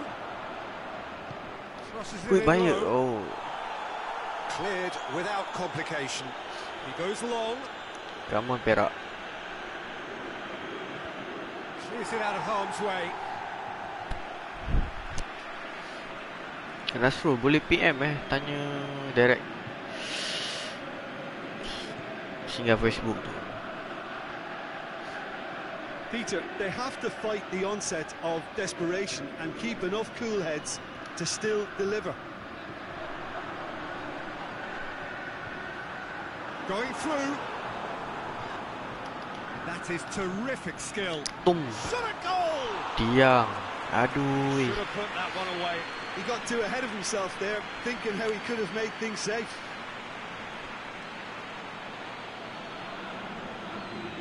Oh, Become a Legend tak boleh main dengan negara lah PS4 ni. Sebab dalam PS4 dia tak bagi edit negara. So memang tak ada lah Malaysia ni. Cuts it out. Brannigan. Main suka-suka dia.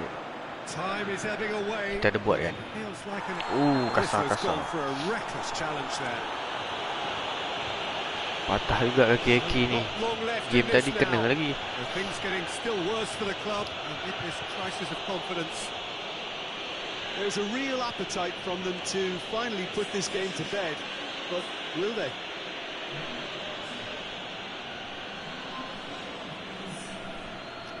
Battles to win it back. Gone along.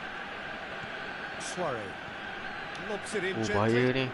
Helps available out wide. Rickson. Right. Well, it remains to be seen whether they can come up with that little bit of class to rescue the situation, and it needs to be any time now, really.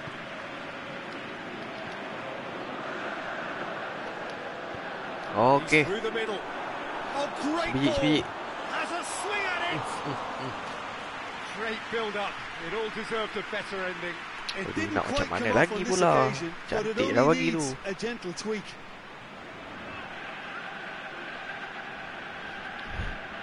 Macam gitu dia sepak.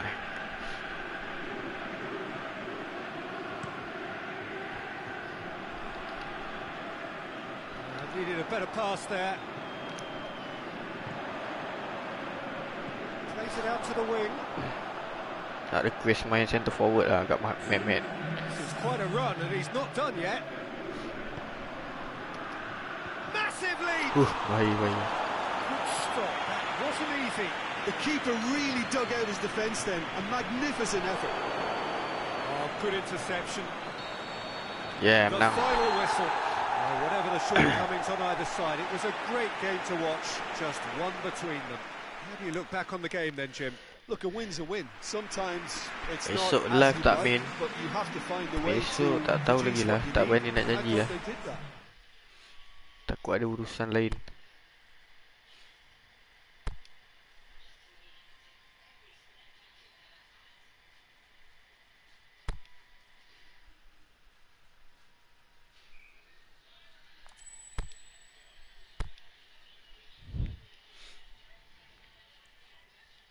Okey, lawan Terengganu pula Liga, match ke-11.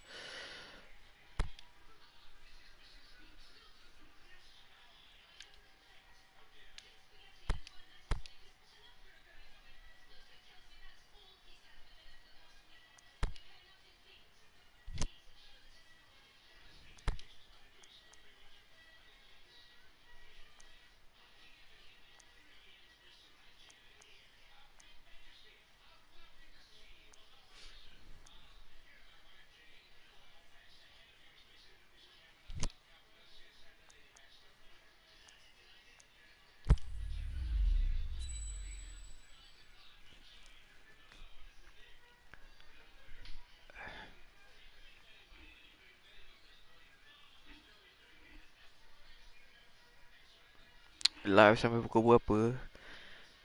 Azmin live sebelum pukul 2. Well, a very good evening to you. Mungkin ada lagi pretty close to an ideal 2-3 game lagi. There is barely a cloud evident. The world and his wife have gone to great lengths to be here for a match of great consequence and massive interest in these parts. Barely a breath of wind, so the football has no excuses for not being at its very best. The teams I know are pumped for this. Kehadiran penonton berkurangan walaupun dah dekat tangga teratas. Tak faham.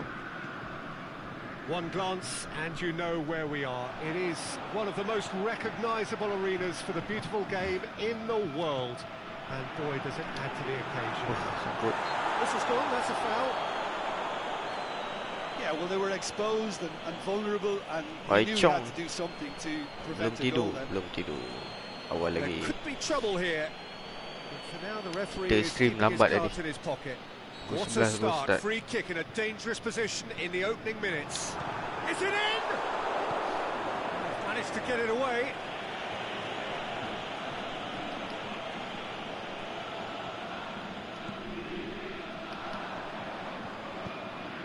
Chip through, and that's been levered clear.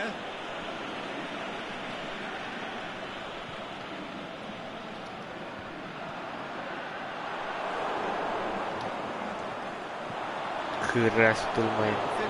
Inilah Liga Malaysia. Sure he'll go again.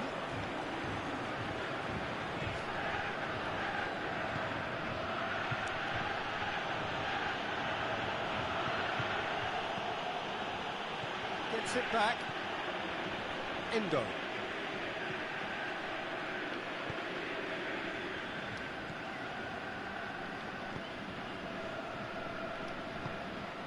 Anything noteworthy in the early part of the match, Jim? Goes long. Play for a throw.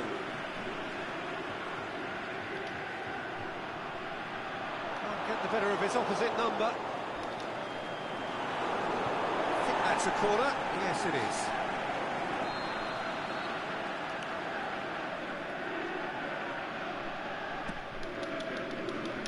Boots it to safety. Pushes it out wide. And the shot! Baik. Goal!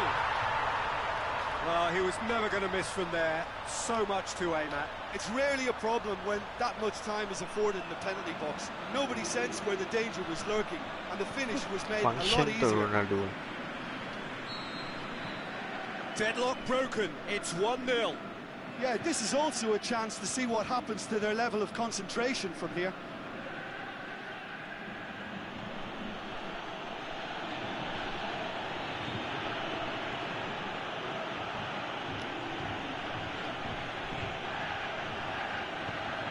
Over to the left. Going through. Plenty of appeals, but the referee is not interested.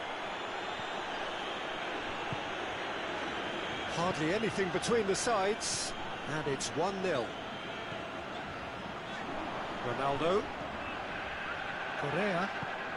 Looking for space out wide, and he's onside. Big chance! It's there! And already they're looking to run away with it. And that is about as cool as they come. He picked his spot expertly.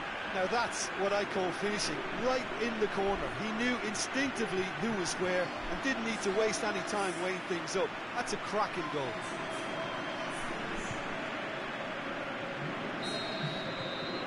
So that's 2 now without reply. No doubt as to who has the momentum here now. The only doubt is how many is coming.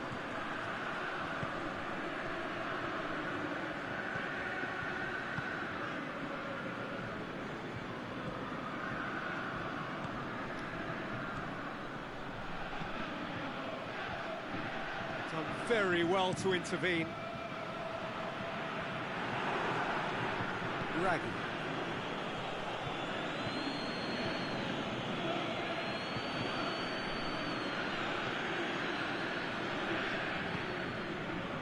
Defending, albeit from an unexpected source. You have to admire commitment like that, because he could easily ignore that and just kind of walk around and let others do all the chasing, but instead he looks as if he relishes the chance to dig in for his team here.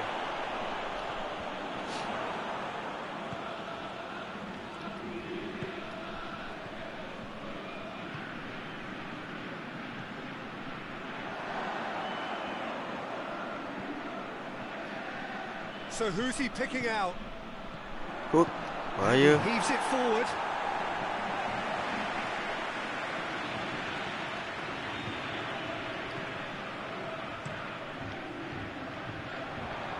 Shaqiri. Plays it out to the wing. He's played him through. Tak balik. Striding forward, facing goal.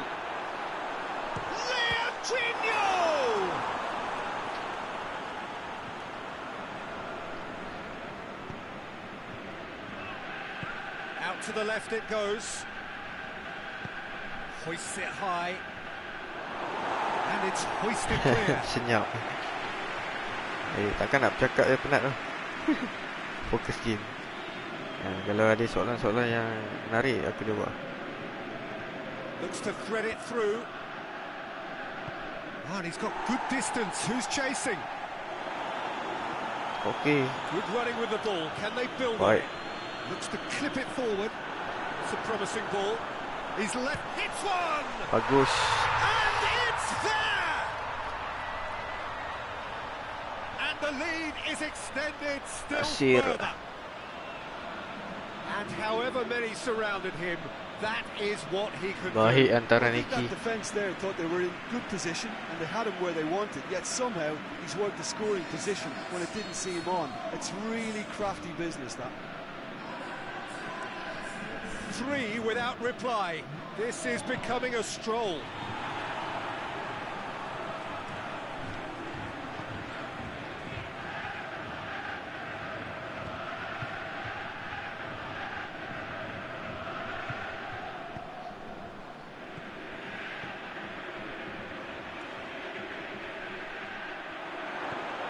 Hits one! Kena And he gobbles up the chance. tertipu. Look, there just wasn't much of a gap to begin with, and to find it, I think it was a fine drive, and I don't think the keeper could have really planned for that. I think he's a bit unlucky in that instance.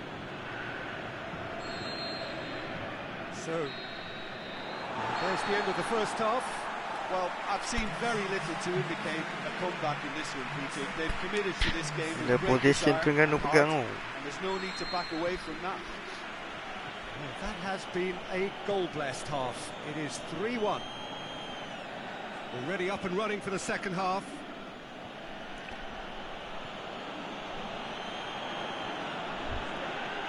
Takkan tengok masuk lah. He's got away. Crosses it in low. Good take by the keeper. He's read that well. Baik.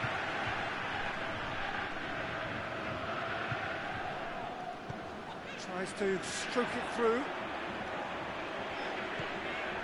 Timely intervention. Get that clear.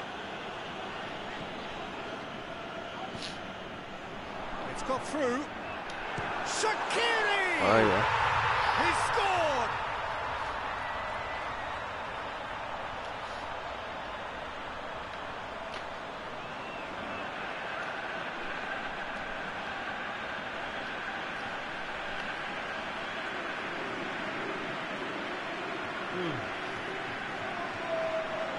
Padu.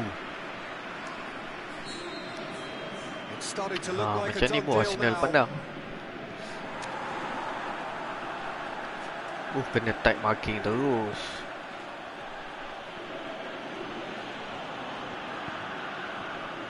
Ronaldo went in for a slide tackle and executed it cleanly. Okay, naik. Strong challenge, but well within the laws.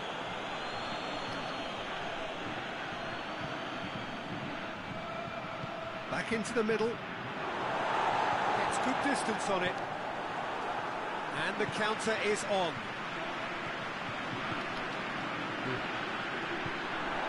He could have been in, just needed a better final ball. Quality deserted them when they really needed it.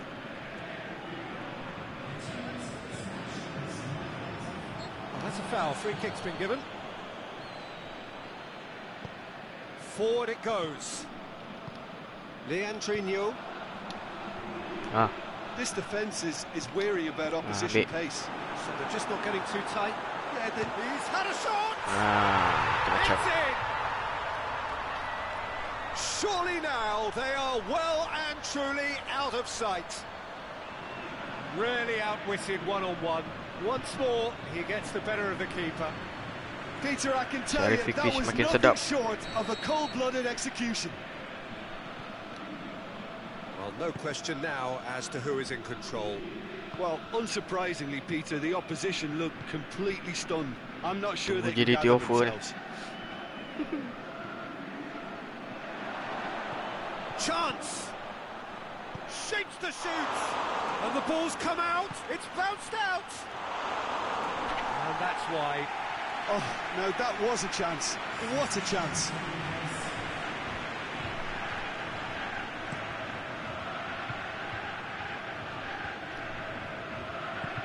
Tries to get it forward quickly. Pass needed to be better than that, and he knows it. Aimed low and direct. Doesn't get the pass he's looking for. That's the sort of defending that is going to upset the opposition. It already has, actually. Yeah, now that he scored, this defence is on high alert whenever he goes anywhere near the ball.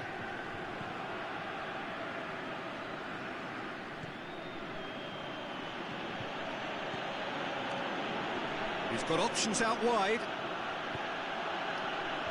Last-ditch defending, but that'll do. And now they can launch a counter. Forward it goes. Away from immediate danger. Letih berlari.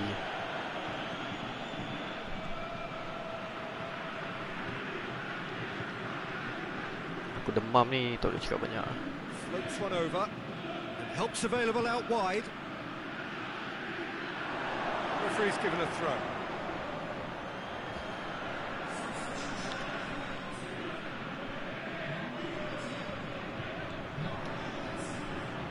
Played into the middle. Okey, minta. Ball, who's going to get there? Okey, baik. Ronaldo. Oh, macam Ronaldo kau boleh masuk tengah, Going through.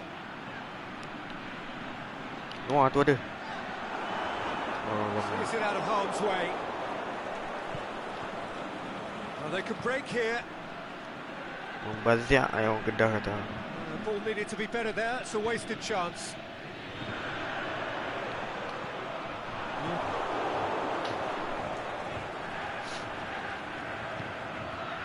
He's gone for it.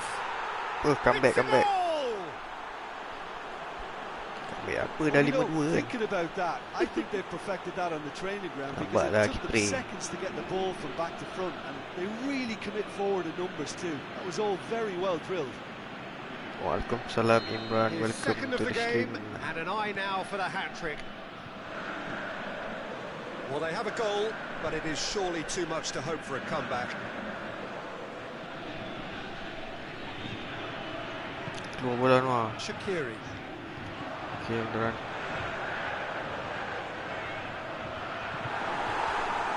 Aduh, pening aku teammate macam ni. Si hilang bola. Get it forward quickly. Well positioned to make that interception. Alah, ambil lah bola tu. Breaks on here. Out wide to the right. It's got through. Shapes the shoot. Kena lagi. He scores! Perfect placement. The one place the keeper couldn't reach. Well, you know, sometimes it pays off not to think too much about things. Just put your foot through it, and that was a good example. Great contact. Right. The referee looks at his watch and blows his whistle. A decent win via a very competent performance. Without doubt, they were the better side, and the result reflects as much. How would you sum up what we've witnessed? Wah, jadi tim mengejar tangga kedua. Tapi beza 9 poin.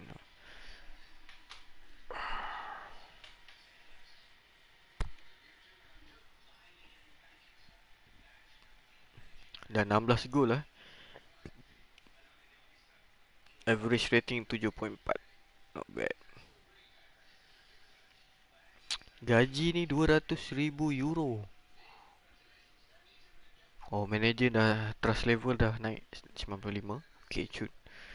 Gaji 200,000 ni sebulan ke setahun?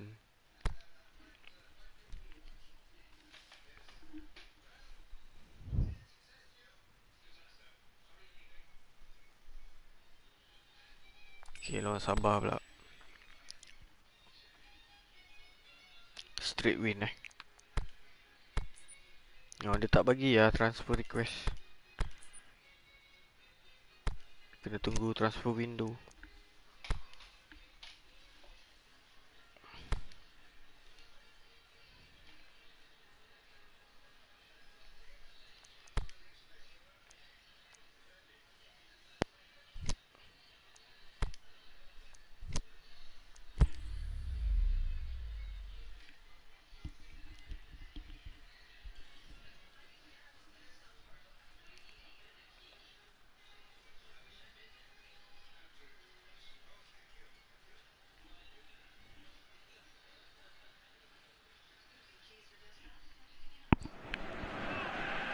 Well, a very good evening to you on what is stadium pretty kosong. close to an ideal evening for football. There is Mana orang a ni? crowd evident. Fan Perak yang datang lagi ramai ni. For a match of great consequence and massive interest in these parts. Barely a breath of wind, so the football has no Lokman, excuses macam for mana not nak being dapat at version its saya? very best. The teams I know are pumped for this. Pergi link Facebook tu ada nombor kontak telefon. Boleh WhatsApp. A great sense of drama here, a great sense of excitement and expectation. This one of the great amphitheatres of the game. You are welcome to it. And it has a swing at it. Shaqiri.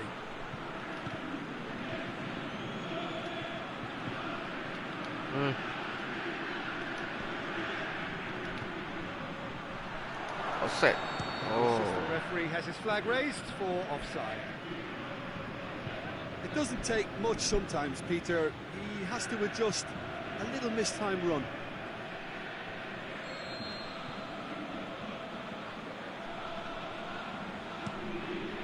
Keeper goes long. Out wide to the right. What an adventurous run from a defender. Has a pop! Cakap apabila terbaik.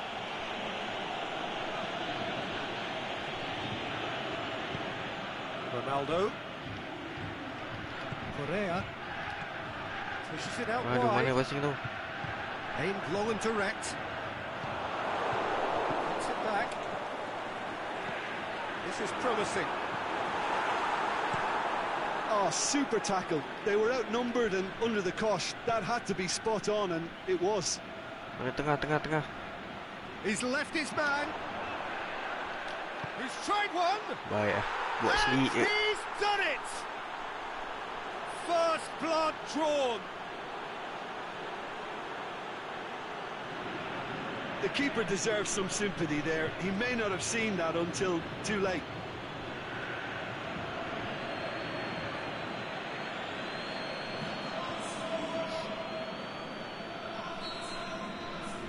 Deadlock broken. It's 1-0.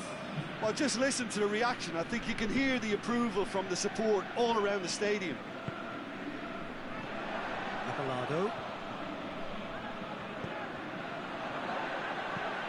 Puts it into the middle. And that's been levered clear.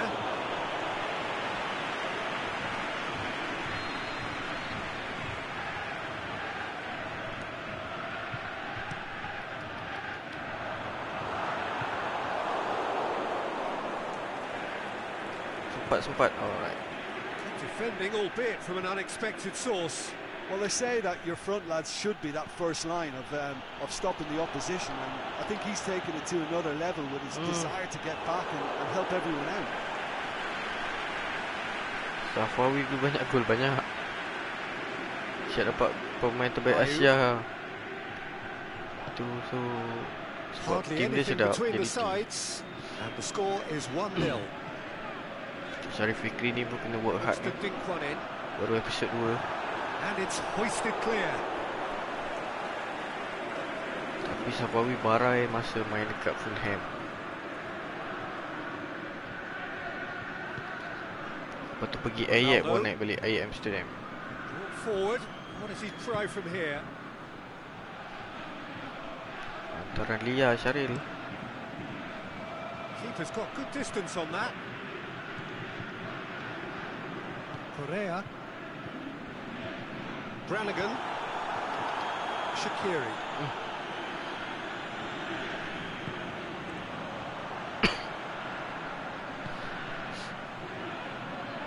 Can't get the better of his opposite number. Yeah, that's top defending and preventing him turning, which can open up many possibilities. Deftly done. Aduh. Goalkeeper's ball. Transfer pergi Kedah. Alamak. Played out to the right. Played into space out wide.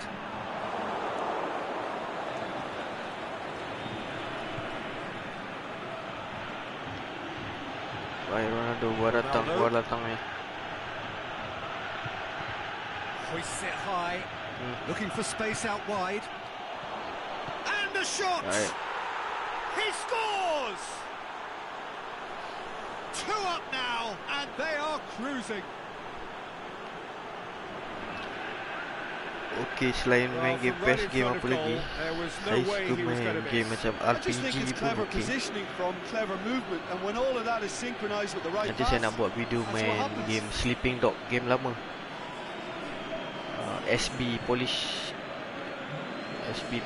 dekat Hong Kong. MotoGP race game saya main. Dulu saya main racing simulator kereta. Game perang pun minat agak. Battlefield ke Call of Duty. That Tengok second mood lah. goal is such a polarizing Tapi effect bola on ni memang prospective main moves. selalu I mean, one team are under Kerap more lah orang pressure kata. now to get the next goal, and the other will fancy their chances of turning 2 into 3. With a delicate ball. And he heaves it forward.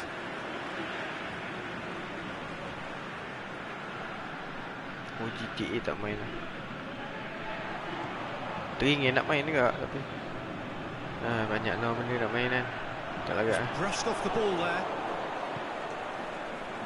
And the counter is on. Tries to get it forward quickly. Yeah, that's top defending and preventing him turning, which can open up many possibilities. Tries lifting it over. Aduh, mana bagi? Is it out of harm's way? Ball has crossed the line, and it's Okay. And it's got through. Tengok ulangan dengan live tak best kan tengok ulangan ni. Tengok live. Good distance on it. Crunching tackle. Ref tak tiup. Terbaik ref. Shakiri. Pings it out wide. And he's onside. Floats one over. Wah, epik-epik dia passing. There's the end of the first half. Any strong opinions on the first half? Well, it's looking pretty straightforward, Peter. They've got themselves into a very good position, so why dither from here when they can repeat their first half success with another show of strength? A half of massive entertainment and excitement. A 2-goal margin, yes, but all things still possible. If you're just back from your break, you've missed very little of the resumption of the second half.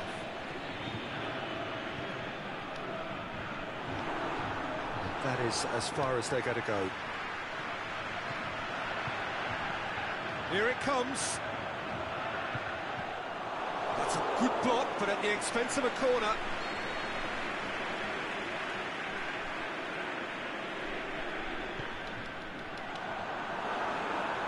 And he just whacks it away. Ronaldo. Come on Ronaldo, jangan hilang bola, gua datang ni. Use of his strength there. Just refuses to be out-muscled.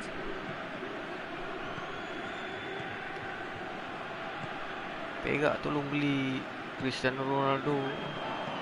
Plays it out to the wing. Ronaldo kopi ori. He's got options out wide. And a shot. Baik. That's a half-decent try. Yeah, he may have snatched at that a bit, even though it was quite close.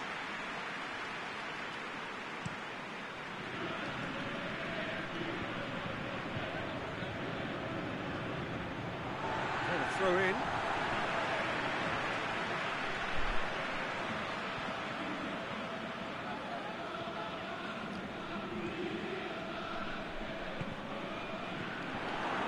He acknowledges that he should have come up with something better there. Yeah, the idea was right. The delivery wasn't. They can revisit that further on. Going through. That's just an example of overcommitting, and they're fortunate for the quality of the intervention. It was vital. Cuts it out to the keeper and go again.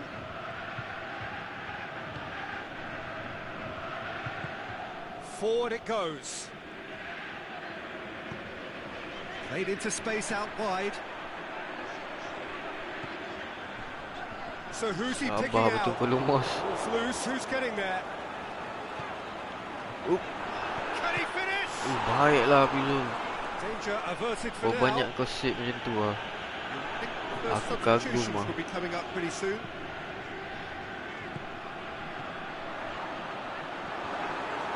And that has been clubbed away. Tries to stroke it through. Offside? Yes, it is. He may have been caught offside, but, well, Peter, from experience, defenders, I can tell you, hate those runs in behind.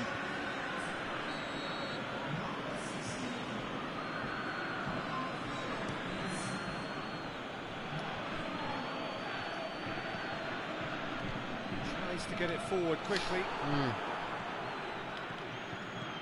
Right. Puts it in gently. Nicely measured pass. Score. Got to shoot. It's broken loose. He's got options in the box if he gets his head up.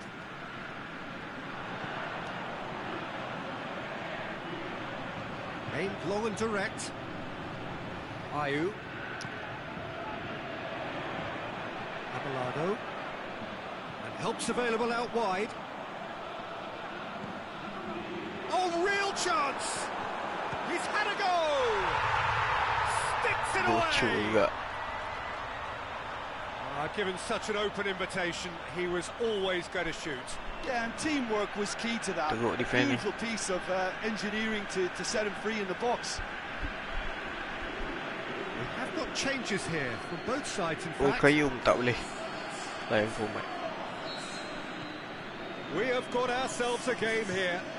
Well, it was important they didn't get ahead of themselves and lose their discipline. This game plan could near well reward them with an equaliser. Forward it goes.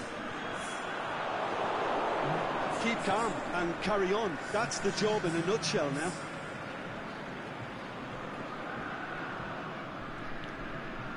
Brannigan. Talk about singling someone out. Well, he'll be seen as the #1 enemy because of his creative ability. It's got through and... Can he score? Nak macam mana lagi lah. Played into the middle. Heads it! Yeah.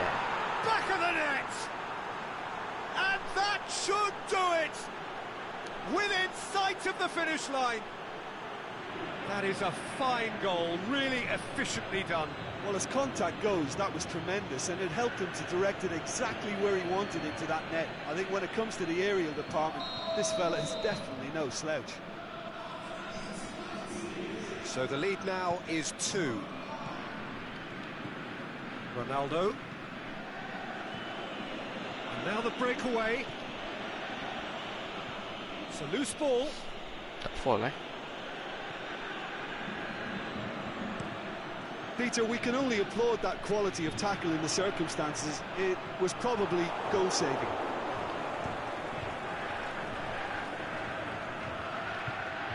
To the last 5 minutes. Can he put it away? Oh, terrific run to latch onto it, but the finish is all wrong. Well, there are a few pockets of space that are being exploited, and they need filling, and fast. Ayu tries to get it forward quickly. Shahrel Fikri kena berhijrah ke pasukan lebih baik ni. He's got away. Crosses it in low. A reprieve, albeit perhaps momentary.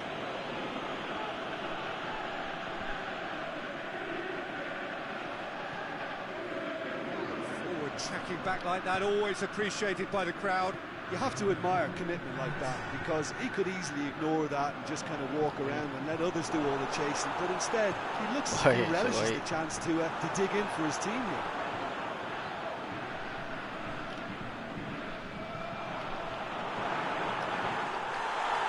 Plenty of appeals. Yeah, the referee looks at his watch and blows his whistle. So they have their win.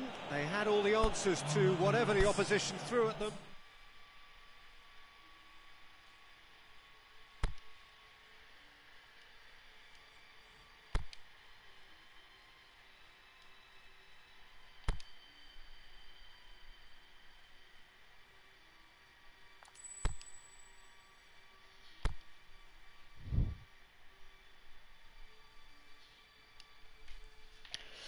Lawan Pening pula, Piala FA.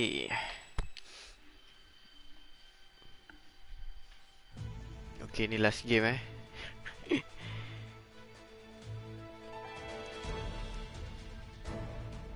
Nak tengok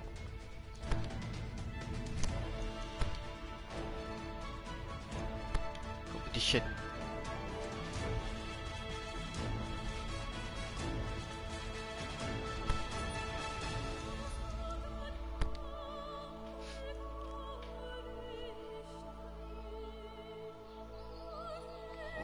Lawan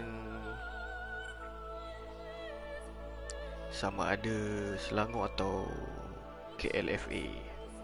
Sebelah sini pula sama ada PKNS, JDT, Felda, Sabah. Felda tak ada, Melaka atau Sabah.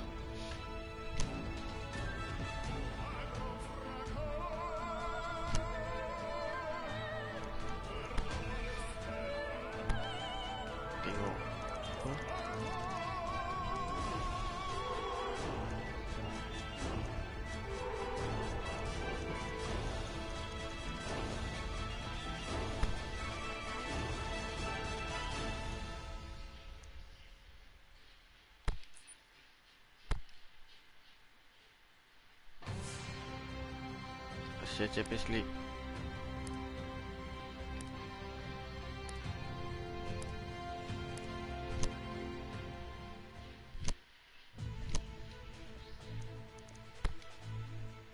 Okay, go. Last game untuk malam ni. Last game untuk part 2.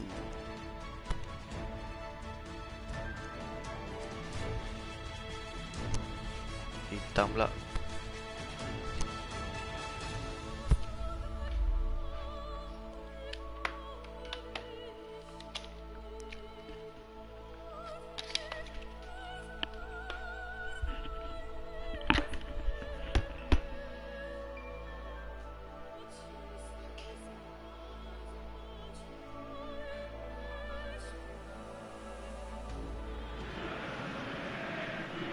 Well, all observers are agreed on this. It is the point where the competition gets really serious.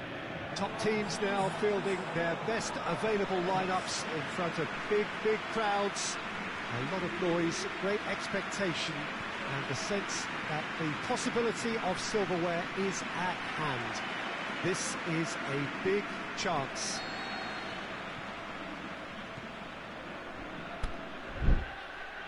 This one of the great amphitheatres of the game. You are welcome to it, and indeed to one of the grandest fixtures. Well, there is a perceptibly greater sense of urgency from both sides here, with a place in the last 4 on the line. Well, look, when you reach this stage of the competition, you begin to think you can go the distance. Okay, now, sorry. The big characters in either dressing room will be stressing the need to find whatever it takes to get through. Has everyone got the substance and character to make it happen? These are the questions that both of these sides have to answer today, and one side will obviously do it that bit better.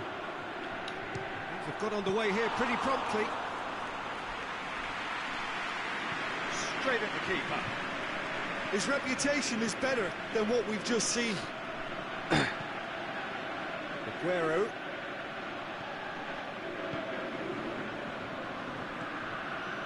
Endo. Forward it goes. Shaqiri. Has he picked him out? There's no flag. Shoots! Ooh. It's broken loose. Shaqiri! Gets good distance on it. These early exchanges have been frenetic. Looks like we have a proper game on our hands, Peter.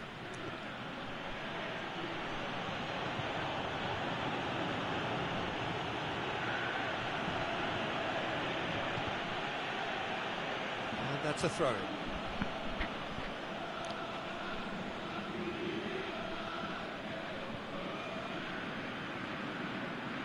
Good challenge, he just stood firm. Ronaldo. Looking for space out wide. It's an out wide now. Shapes the shoot. Oh, the keeper's done ever so well. Oh, that's a sparkling save. Absolutely sparkling. His reflexes work ultra sharp. Paling lambat pun 2.5. Buat aku dah tidur tadi kan. Tapi kalau view turun kena stop lah. Dia orang ngantuk ni. So kita sambung part 3 nanti.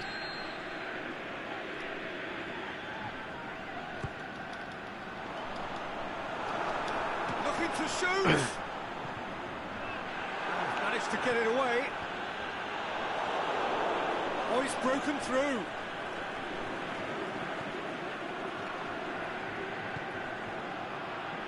Shaqiri. Good spell of possession this, but very little to show for it. Neither side yet able to find the net. Oh, good ball. Good. In with a header. Oh, it's gone in.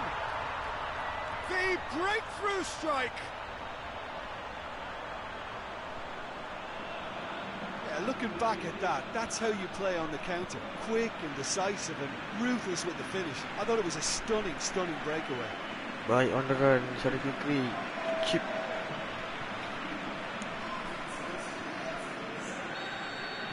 big occasion, big goal, crucial lead.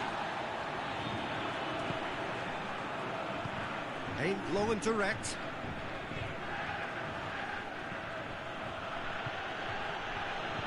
Tries to get it forward quickly. Shaqiri. Tries to Come on, stroke it through. Striding forward, facing, and the finish! Thank you. Really well taken goal. Hot knife through butter. They have done it again. Well, you know, thinking about that, I think they've perfected that on the training ground because it took them seconds to get the ball from back to front, and they really commit forward in numbers too. It was all very well drilled. Bahaya. Silang tu. Things starting to look very comfortable.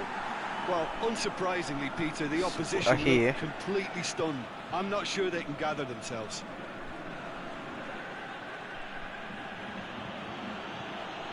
Floats one over. Oh, well defended. That had to be done. Shaqiri.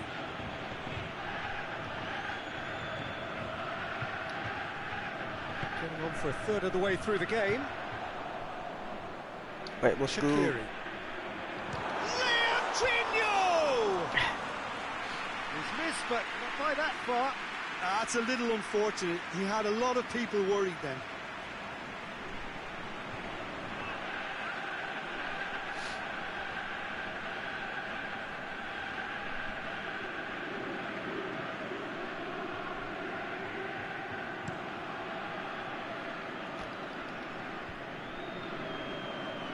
Needed to be better than that, and he knows it. Looks to thread it through. He's got paid to a promising move.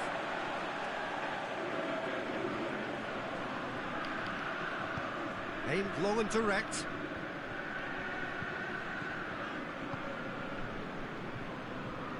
Masuk dalam. Wish. Macam tu boleh tak tiup. Well within the laws. This is gone, that's a foul.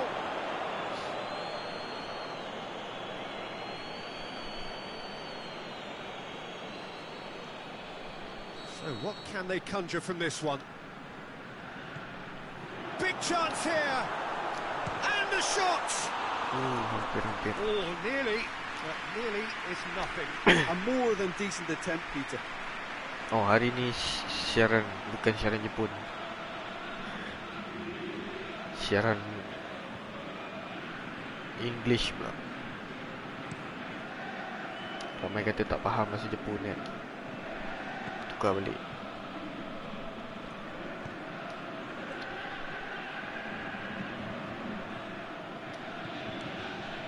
Satu padang Shahrel Fikri main ni. Okay, come on.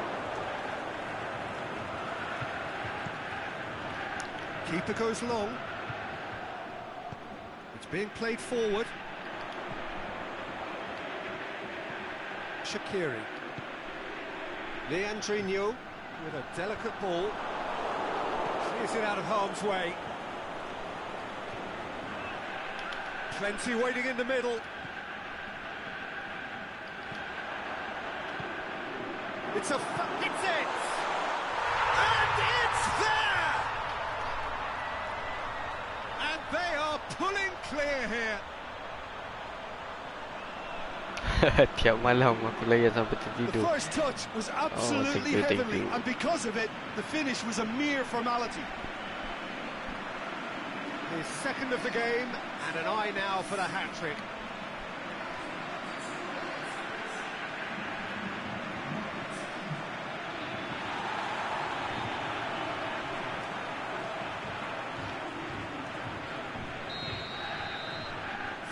Nampak ramai dah tidur tu. This is becoming a turun stroll. sikit. Aguero out wide to the right. Tak apa, tidur. Mana nak tidur. Defending, albeit from an unexpected source. I think it's great to see that kind of application. Aku live tak mampu. Ikut aku free aku Can be live. said about the last 45 minutes, but one thing that cannot be said is that it's dull. One-sided, yes, but packed with excitement. This looks well and truly sewn up already, Peter, but please feel free to forget what I've just said if there's a spectacular turnaround.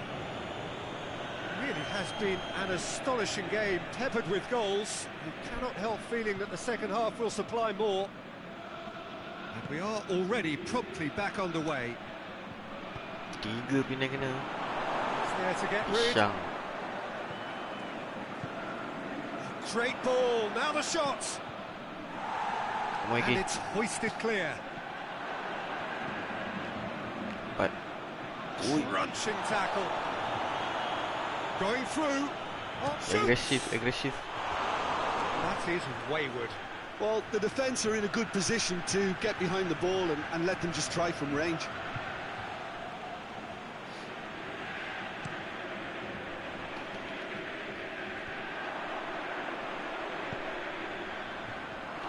Awal sangat pas tu. Aduh. It's got through. Danger averted for now. And it's been taken straight back. He's in! Laju lah main. Shaqiri. Ronaldo. Brannigan. Pushes it out wide. There's a long ball. And out to safety. This defence just doesn't trust itself to play a higher line. Frighten the people getting in behind. Yeah, absolutely. It just opens up the opportunity of not. He's gone for it! No, he's missed it.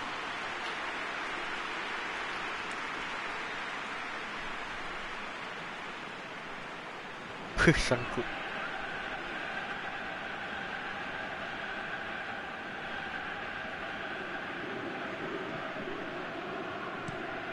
View naik balik.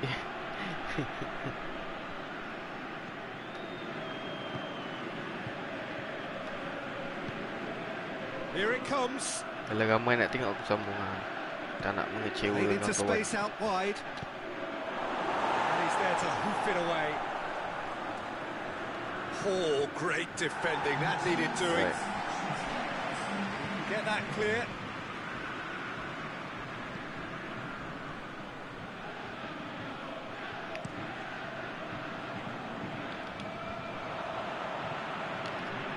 Set. Okay. Forward it goes. Thinks he's got rid of that. It's a throw in.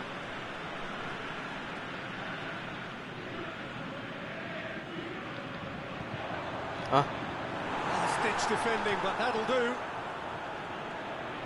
Tak ada on run lah. Gila.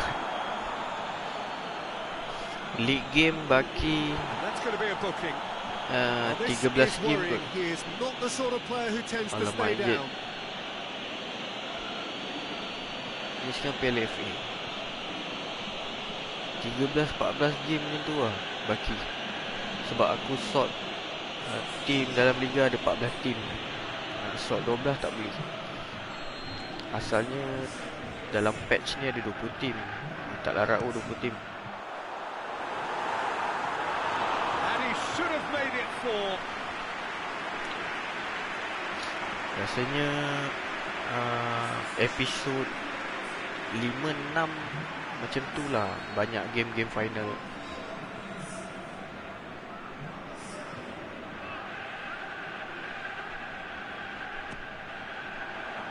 Dah kena keluar Shahrel Fikri. Aku laju kan.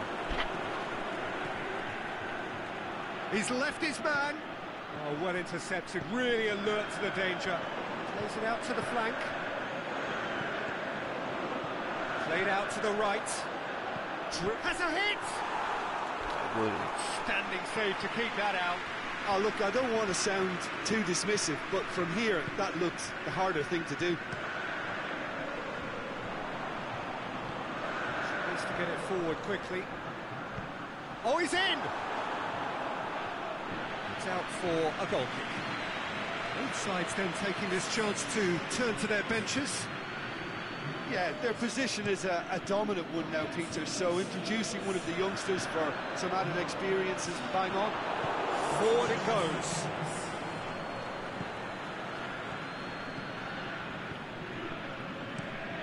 Try as they might, they just couldn't get into an attacking area. No foul, says the referee. Now the counter. Plays it out to the flank. Oh, really good feet from him. Oh, well played. He's taken that really cleanly. And he just whacks it away. A real chance to break. Well, needless to say, he was expecting a better ball than Shahrel that. Fikri tak ada tambah apa-apa main. Out to the left it goes. He's got away. And now the finish. Silva!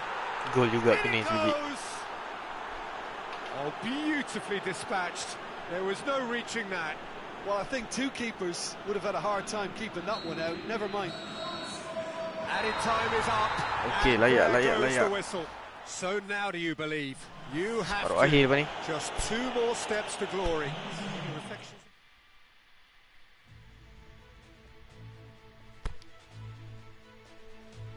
Semifinal Melaka dengan JDT, KL dengan Perak. Jumpa JDT lah tu buat final.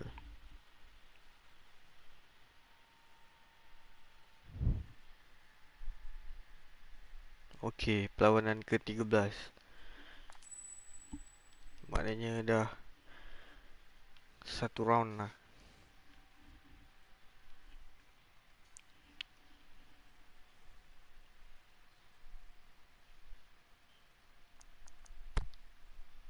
Tengok schedule. Okey, lawan Felda 13. Lepas tu lawan PKNS balik.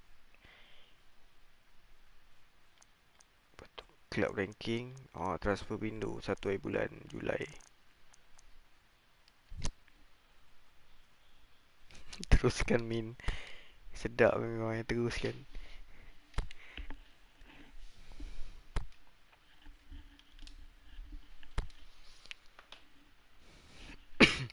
Hari ni 3 kali aku live. Tengah hari, petang. Ini malam. Tak pernah-pernah ni. Marathon.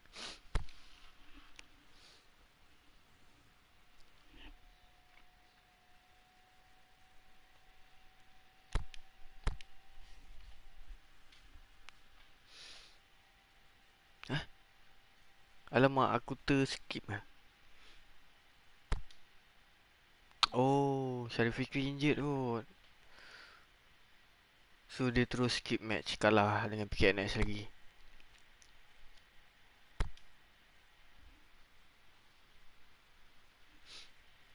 Tak apa, jimat masa.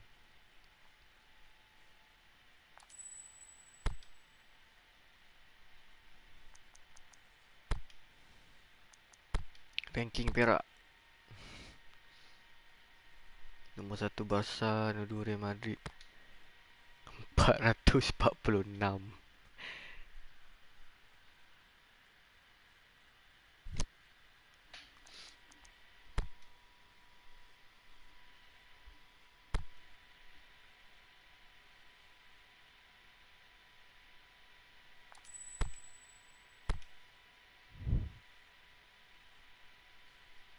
Okay, transfer window open.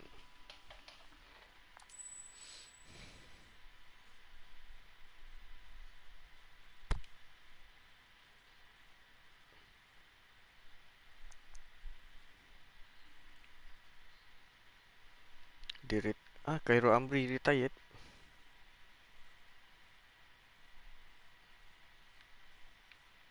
Goodbye. Okay, transfer request. Kita cuba nasib Arsenal. Aku rasa tak dapat kot.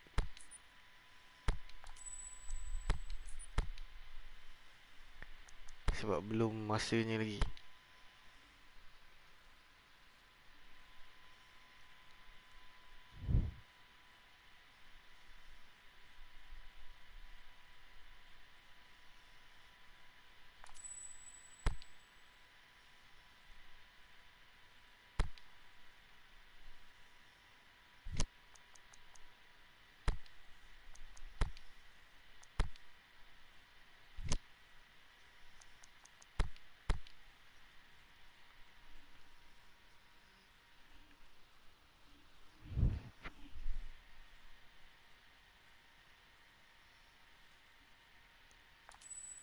I'm sorry, but talk with Arsenal broke down. Memang kita tak layak.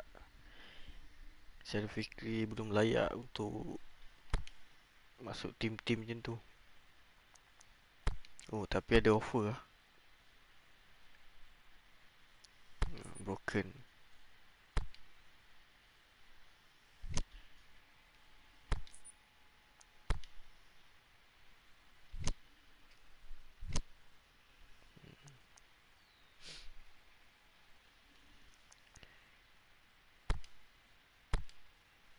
Tak ada offer. Tak ada offer. Request lagi, tak ada hal lah. Try, cuba nasib.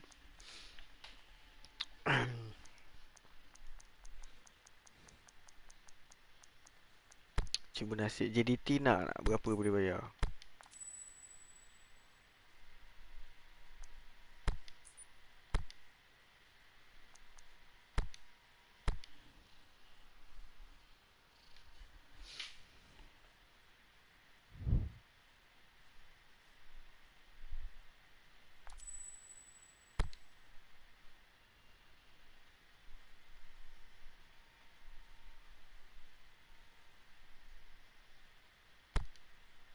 Oh, lawan JDT.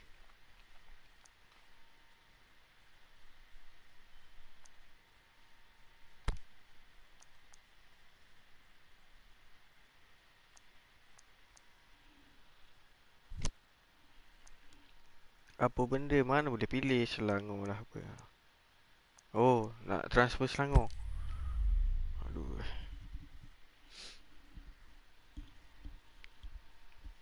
Nanti kita tengok standing. Aku tak nak transfer tim yang dekat ranking bawah. Nanti tak boleh menang piala, rugi-rugi. Perak ni, Perak dah kat atas kan. Rasanya habiskan kat Perak pun.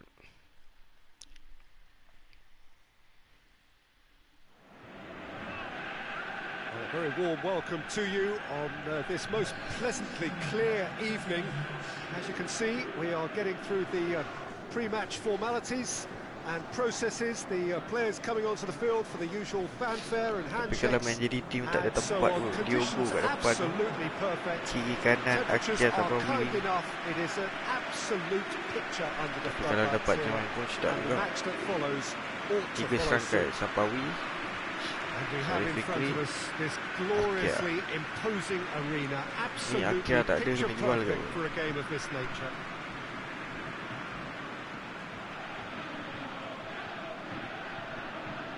Betul juga.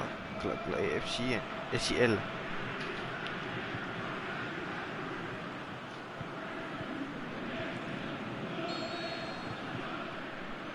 There's the whistle and here we go.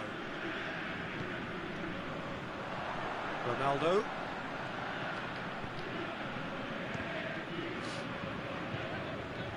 Gets into some space.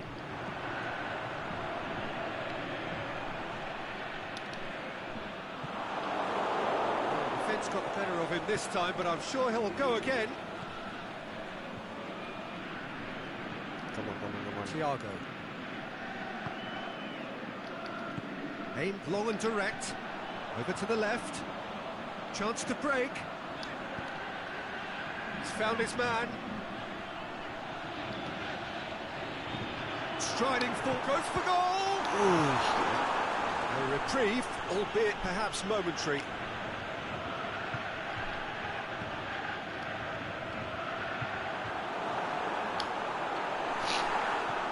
More than happy to take the muscular approach. Looking to shoot! Forward it goes. It's a busy front line, lots of movement. And is that working for you? Well, not really. To be honest, I'm not a great fan of taking goal potential away from the penalty box. Go on. He's had a shot! There it is! Yeah, looking back at that, that's how you play on the counter. Quick and decisive and ruthless with the finish. I thought it was a stunning breakaway.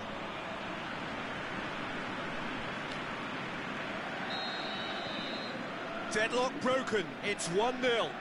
Well, just listen to the reaction. I think you can hear the approval from the support all around the stadium. Plays a clever pass.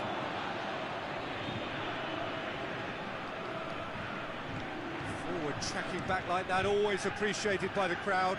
Well, they say that your front lads should be that first line of stopping the opposition, and I think he's taken it to another level with his desire to get back and help everyone out. Goes long. And he's there to hoof it away. He's come through and he's had a quick look inside. And the defence can get it clear. Capella.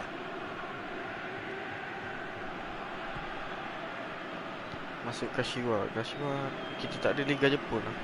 Hardly anything between the sides, and it's 1-0. Plays it out to the wing. Liga China melihat tu. Good defending, albeit from an unexpected source. I think it's great to see that kind of application and desire from a forward who wants to help out his defence. I think, you know, any good team really, your striker should be the first. Shapes to shoot!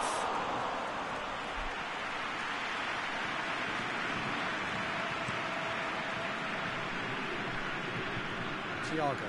Kena cari tim-tim yang tak Capella. level Out to tinggi the sangat. left it goes. Loose ball, who's going to get there? Great strength, too strong for his opponent.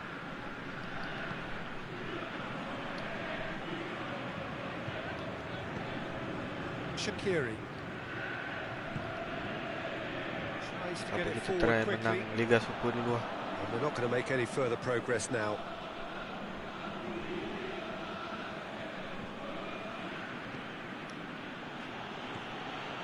Natko. Henri.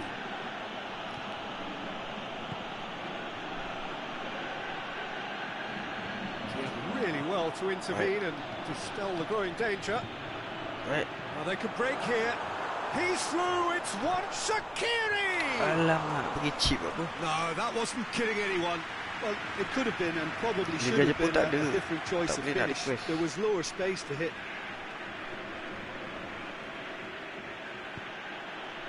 And it's got through. Liga Nice Zimbabwe touch. tu. It's a loose ball. Ball's loose, and he's after it. And he heaves it forward. That's been won straight back. Teruk lah Eki main game ni. Shaqiri. Betul-betul sikit. Defenders on the back foot.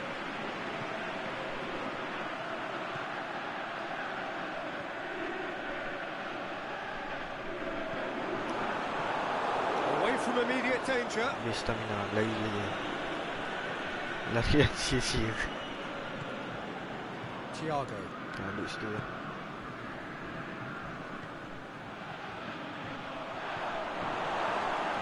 It's one! Kena In padu it paru. goes!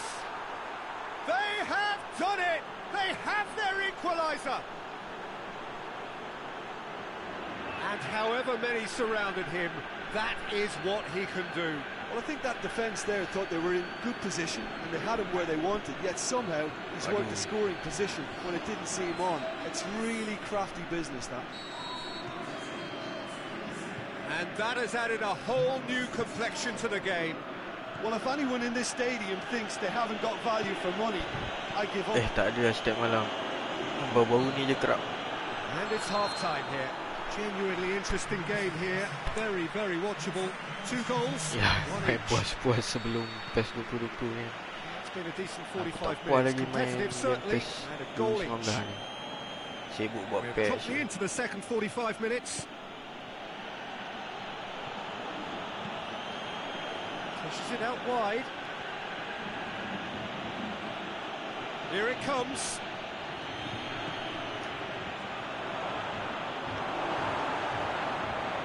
Okay, support. Push it over to the other flank.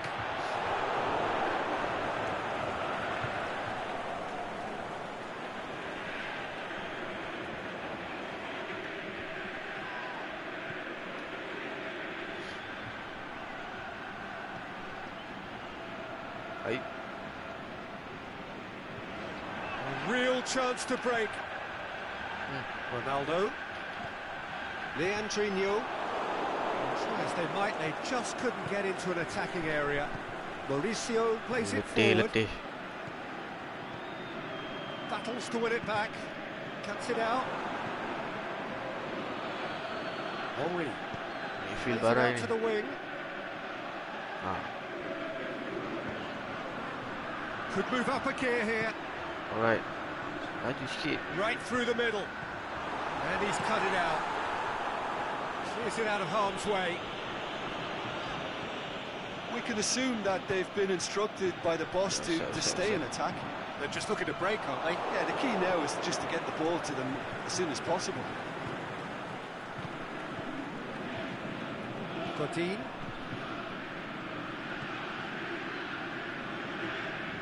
Could try cutting inside here.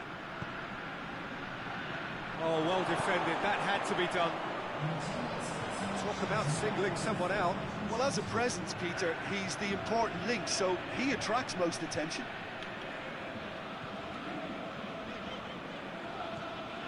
Well, it's normally around now that the managers think about making changes.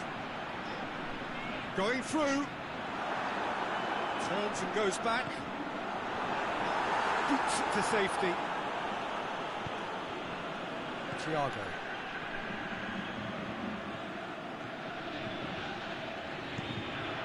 He's made sure that that won't get through. Forward it goes. The ball's come loose and the chase is on. Mauricio goes looking. Plays it out to the flank. Good challenge, he just stood firm. Nicely measured pass. Cap has a swing at it! Great ball to play him in, but he will be gutted to miss that. It didn't quite come off on this occasion, but it only needs a gentle tweak. Both sides then taking this chance to turn to their benches.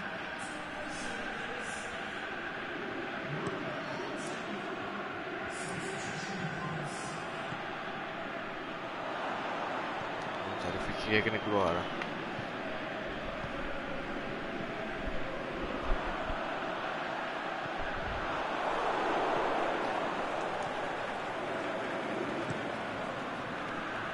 Keeper's got good distance on that.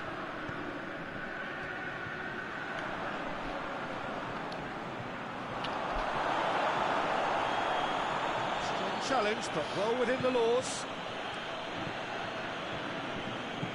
Adjuris. Tengok siapa menang game ni.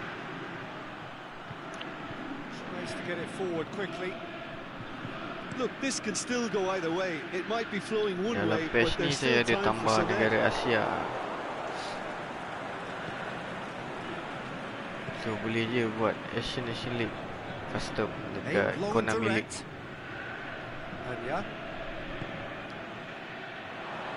Sudah. Awi on fire. Kalah match ni. And the game is well and truly turned on its head. I think he just thought about trying his luck from further out there, but why bother when you can worm your way through a defence like that? It's terrific play to get through and score. We have got changes here from both sides. Dia memang dah ada Well, ke the stamina was dia called check. into question then, but there's absolutely nothing Dia wrong tak with his ada. heart and the Dia effort. create lah. He was very willing though, not Sebab tu quite namanya able. patch option file. Well, this is what we've been waiting for. He's not played the ball, that's a foul.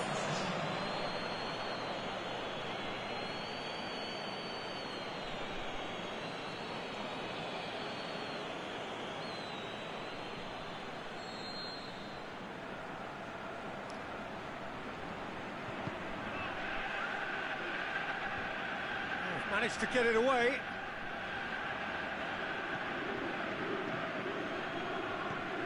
Habis kena lagi ni. It is looking like the end. If anything's going to happen, it's got to happen now. They need something heroic now, or a lucky break, or a kind refereeing decision. Anything.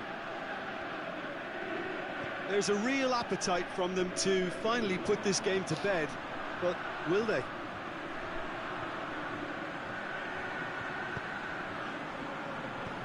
It's gone a long way up and away. Well, it remains to be seen whether they can come up with that little bit of class to rescue the situation, and it needs to be any time now, really. Looking for space out wide. It's a throw.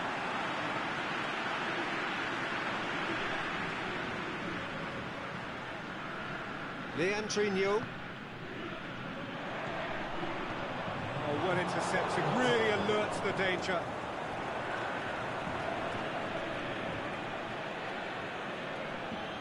Oh, good steal, he just read it. Tewas. Yeah, he's fouled him there. Just the talking to, I think. Yes, it is.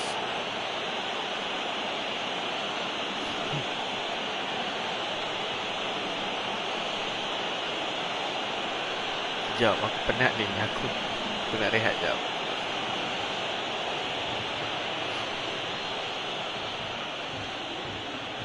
Dah nak habis dah ni. Endo. Gol pula. He's set high. Stitch defending, but that'll do. Corner. Last chance. Tama Perak gol. Ui. Rugi kita. And out to safety. Yeah. And there goes the final whistle. It has ended in disappointment. Sapawi Rashid Defeat, on fire. Back to the drawing board.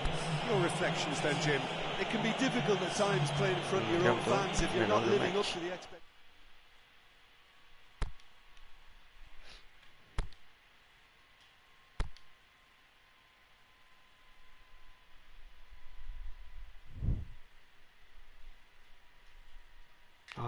Kita tengok apa jawapan JDT.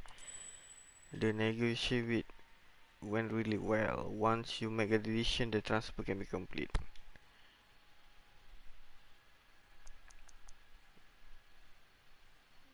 JDT sekarang JDT sekarang 28 poin. 28 931 2.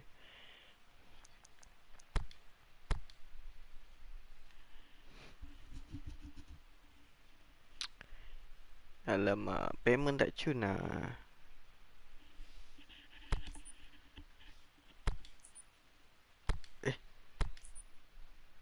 Hold.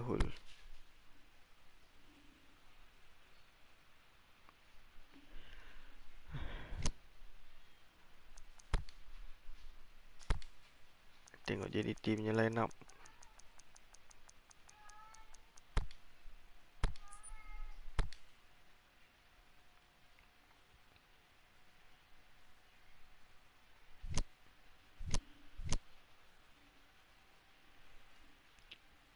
Tak payah lagi JDT.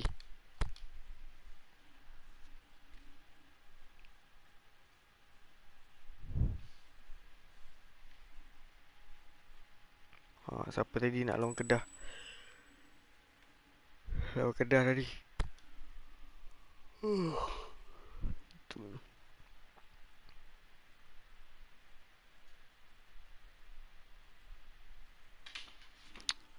Okey lah, kita tidur lah. Kita sambung part 3 lah nanti. Pukul 2:30 lah. Thank you yang watching.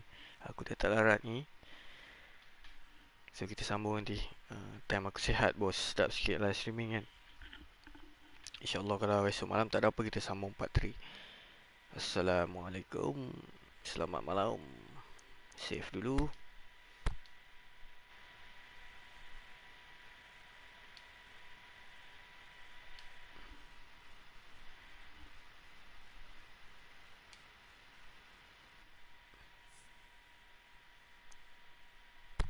Kita tengok schedule. So kita akan lawan Kedah pada match ke-16. Lepas tu semi-final Piala FA lawan KLFA.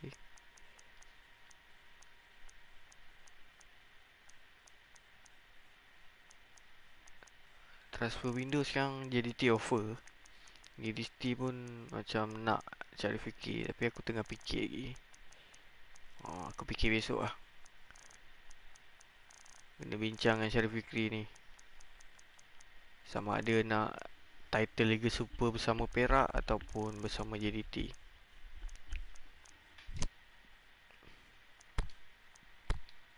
Cuba transfer request tim lain pula.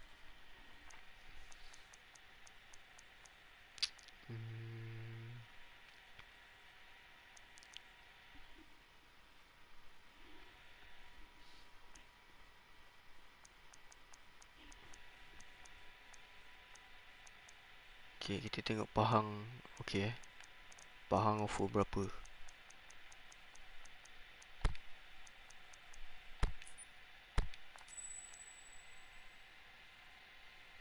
Oh, sekali je boleh ni.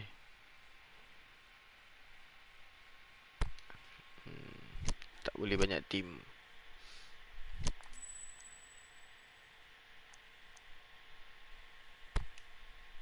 Okay.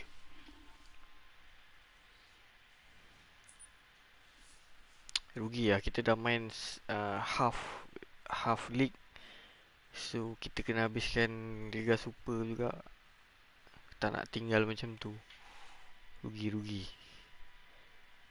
So season ni aku prefer kita habiskan dekat Liga Super, dapat beberapa piala. Lepas tu baru kita plan to transfer. Alright, off dulu Jumpa lagi guys.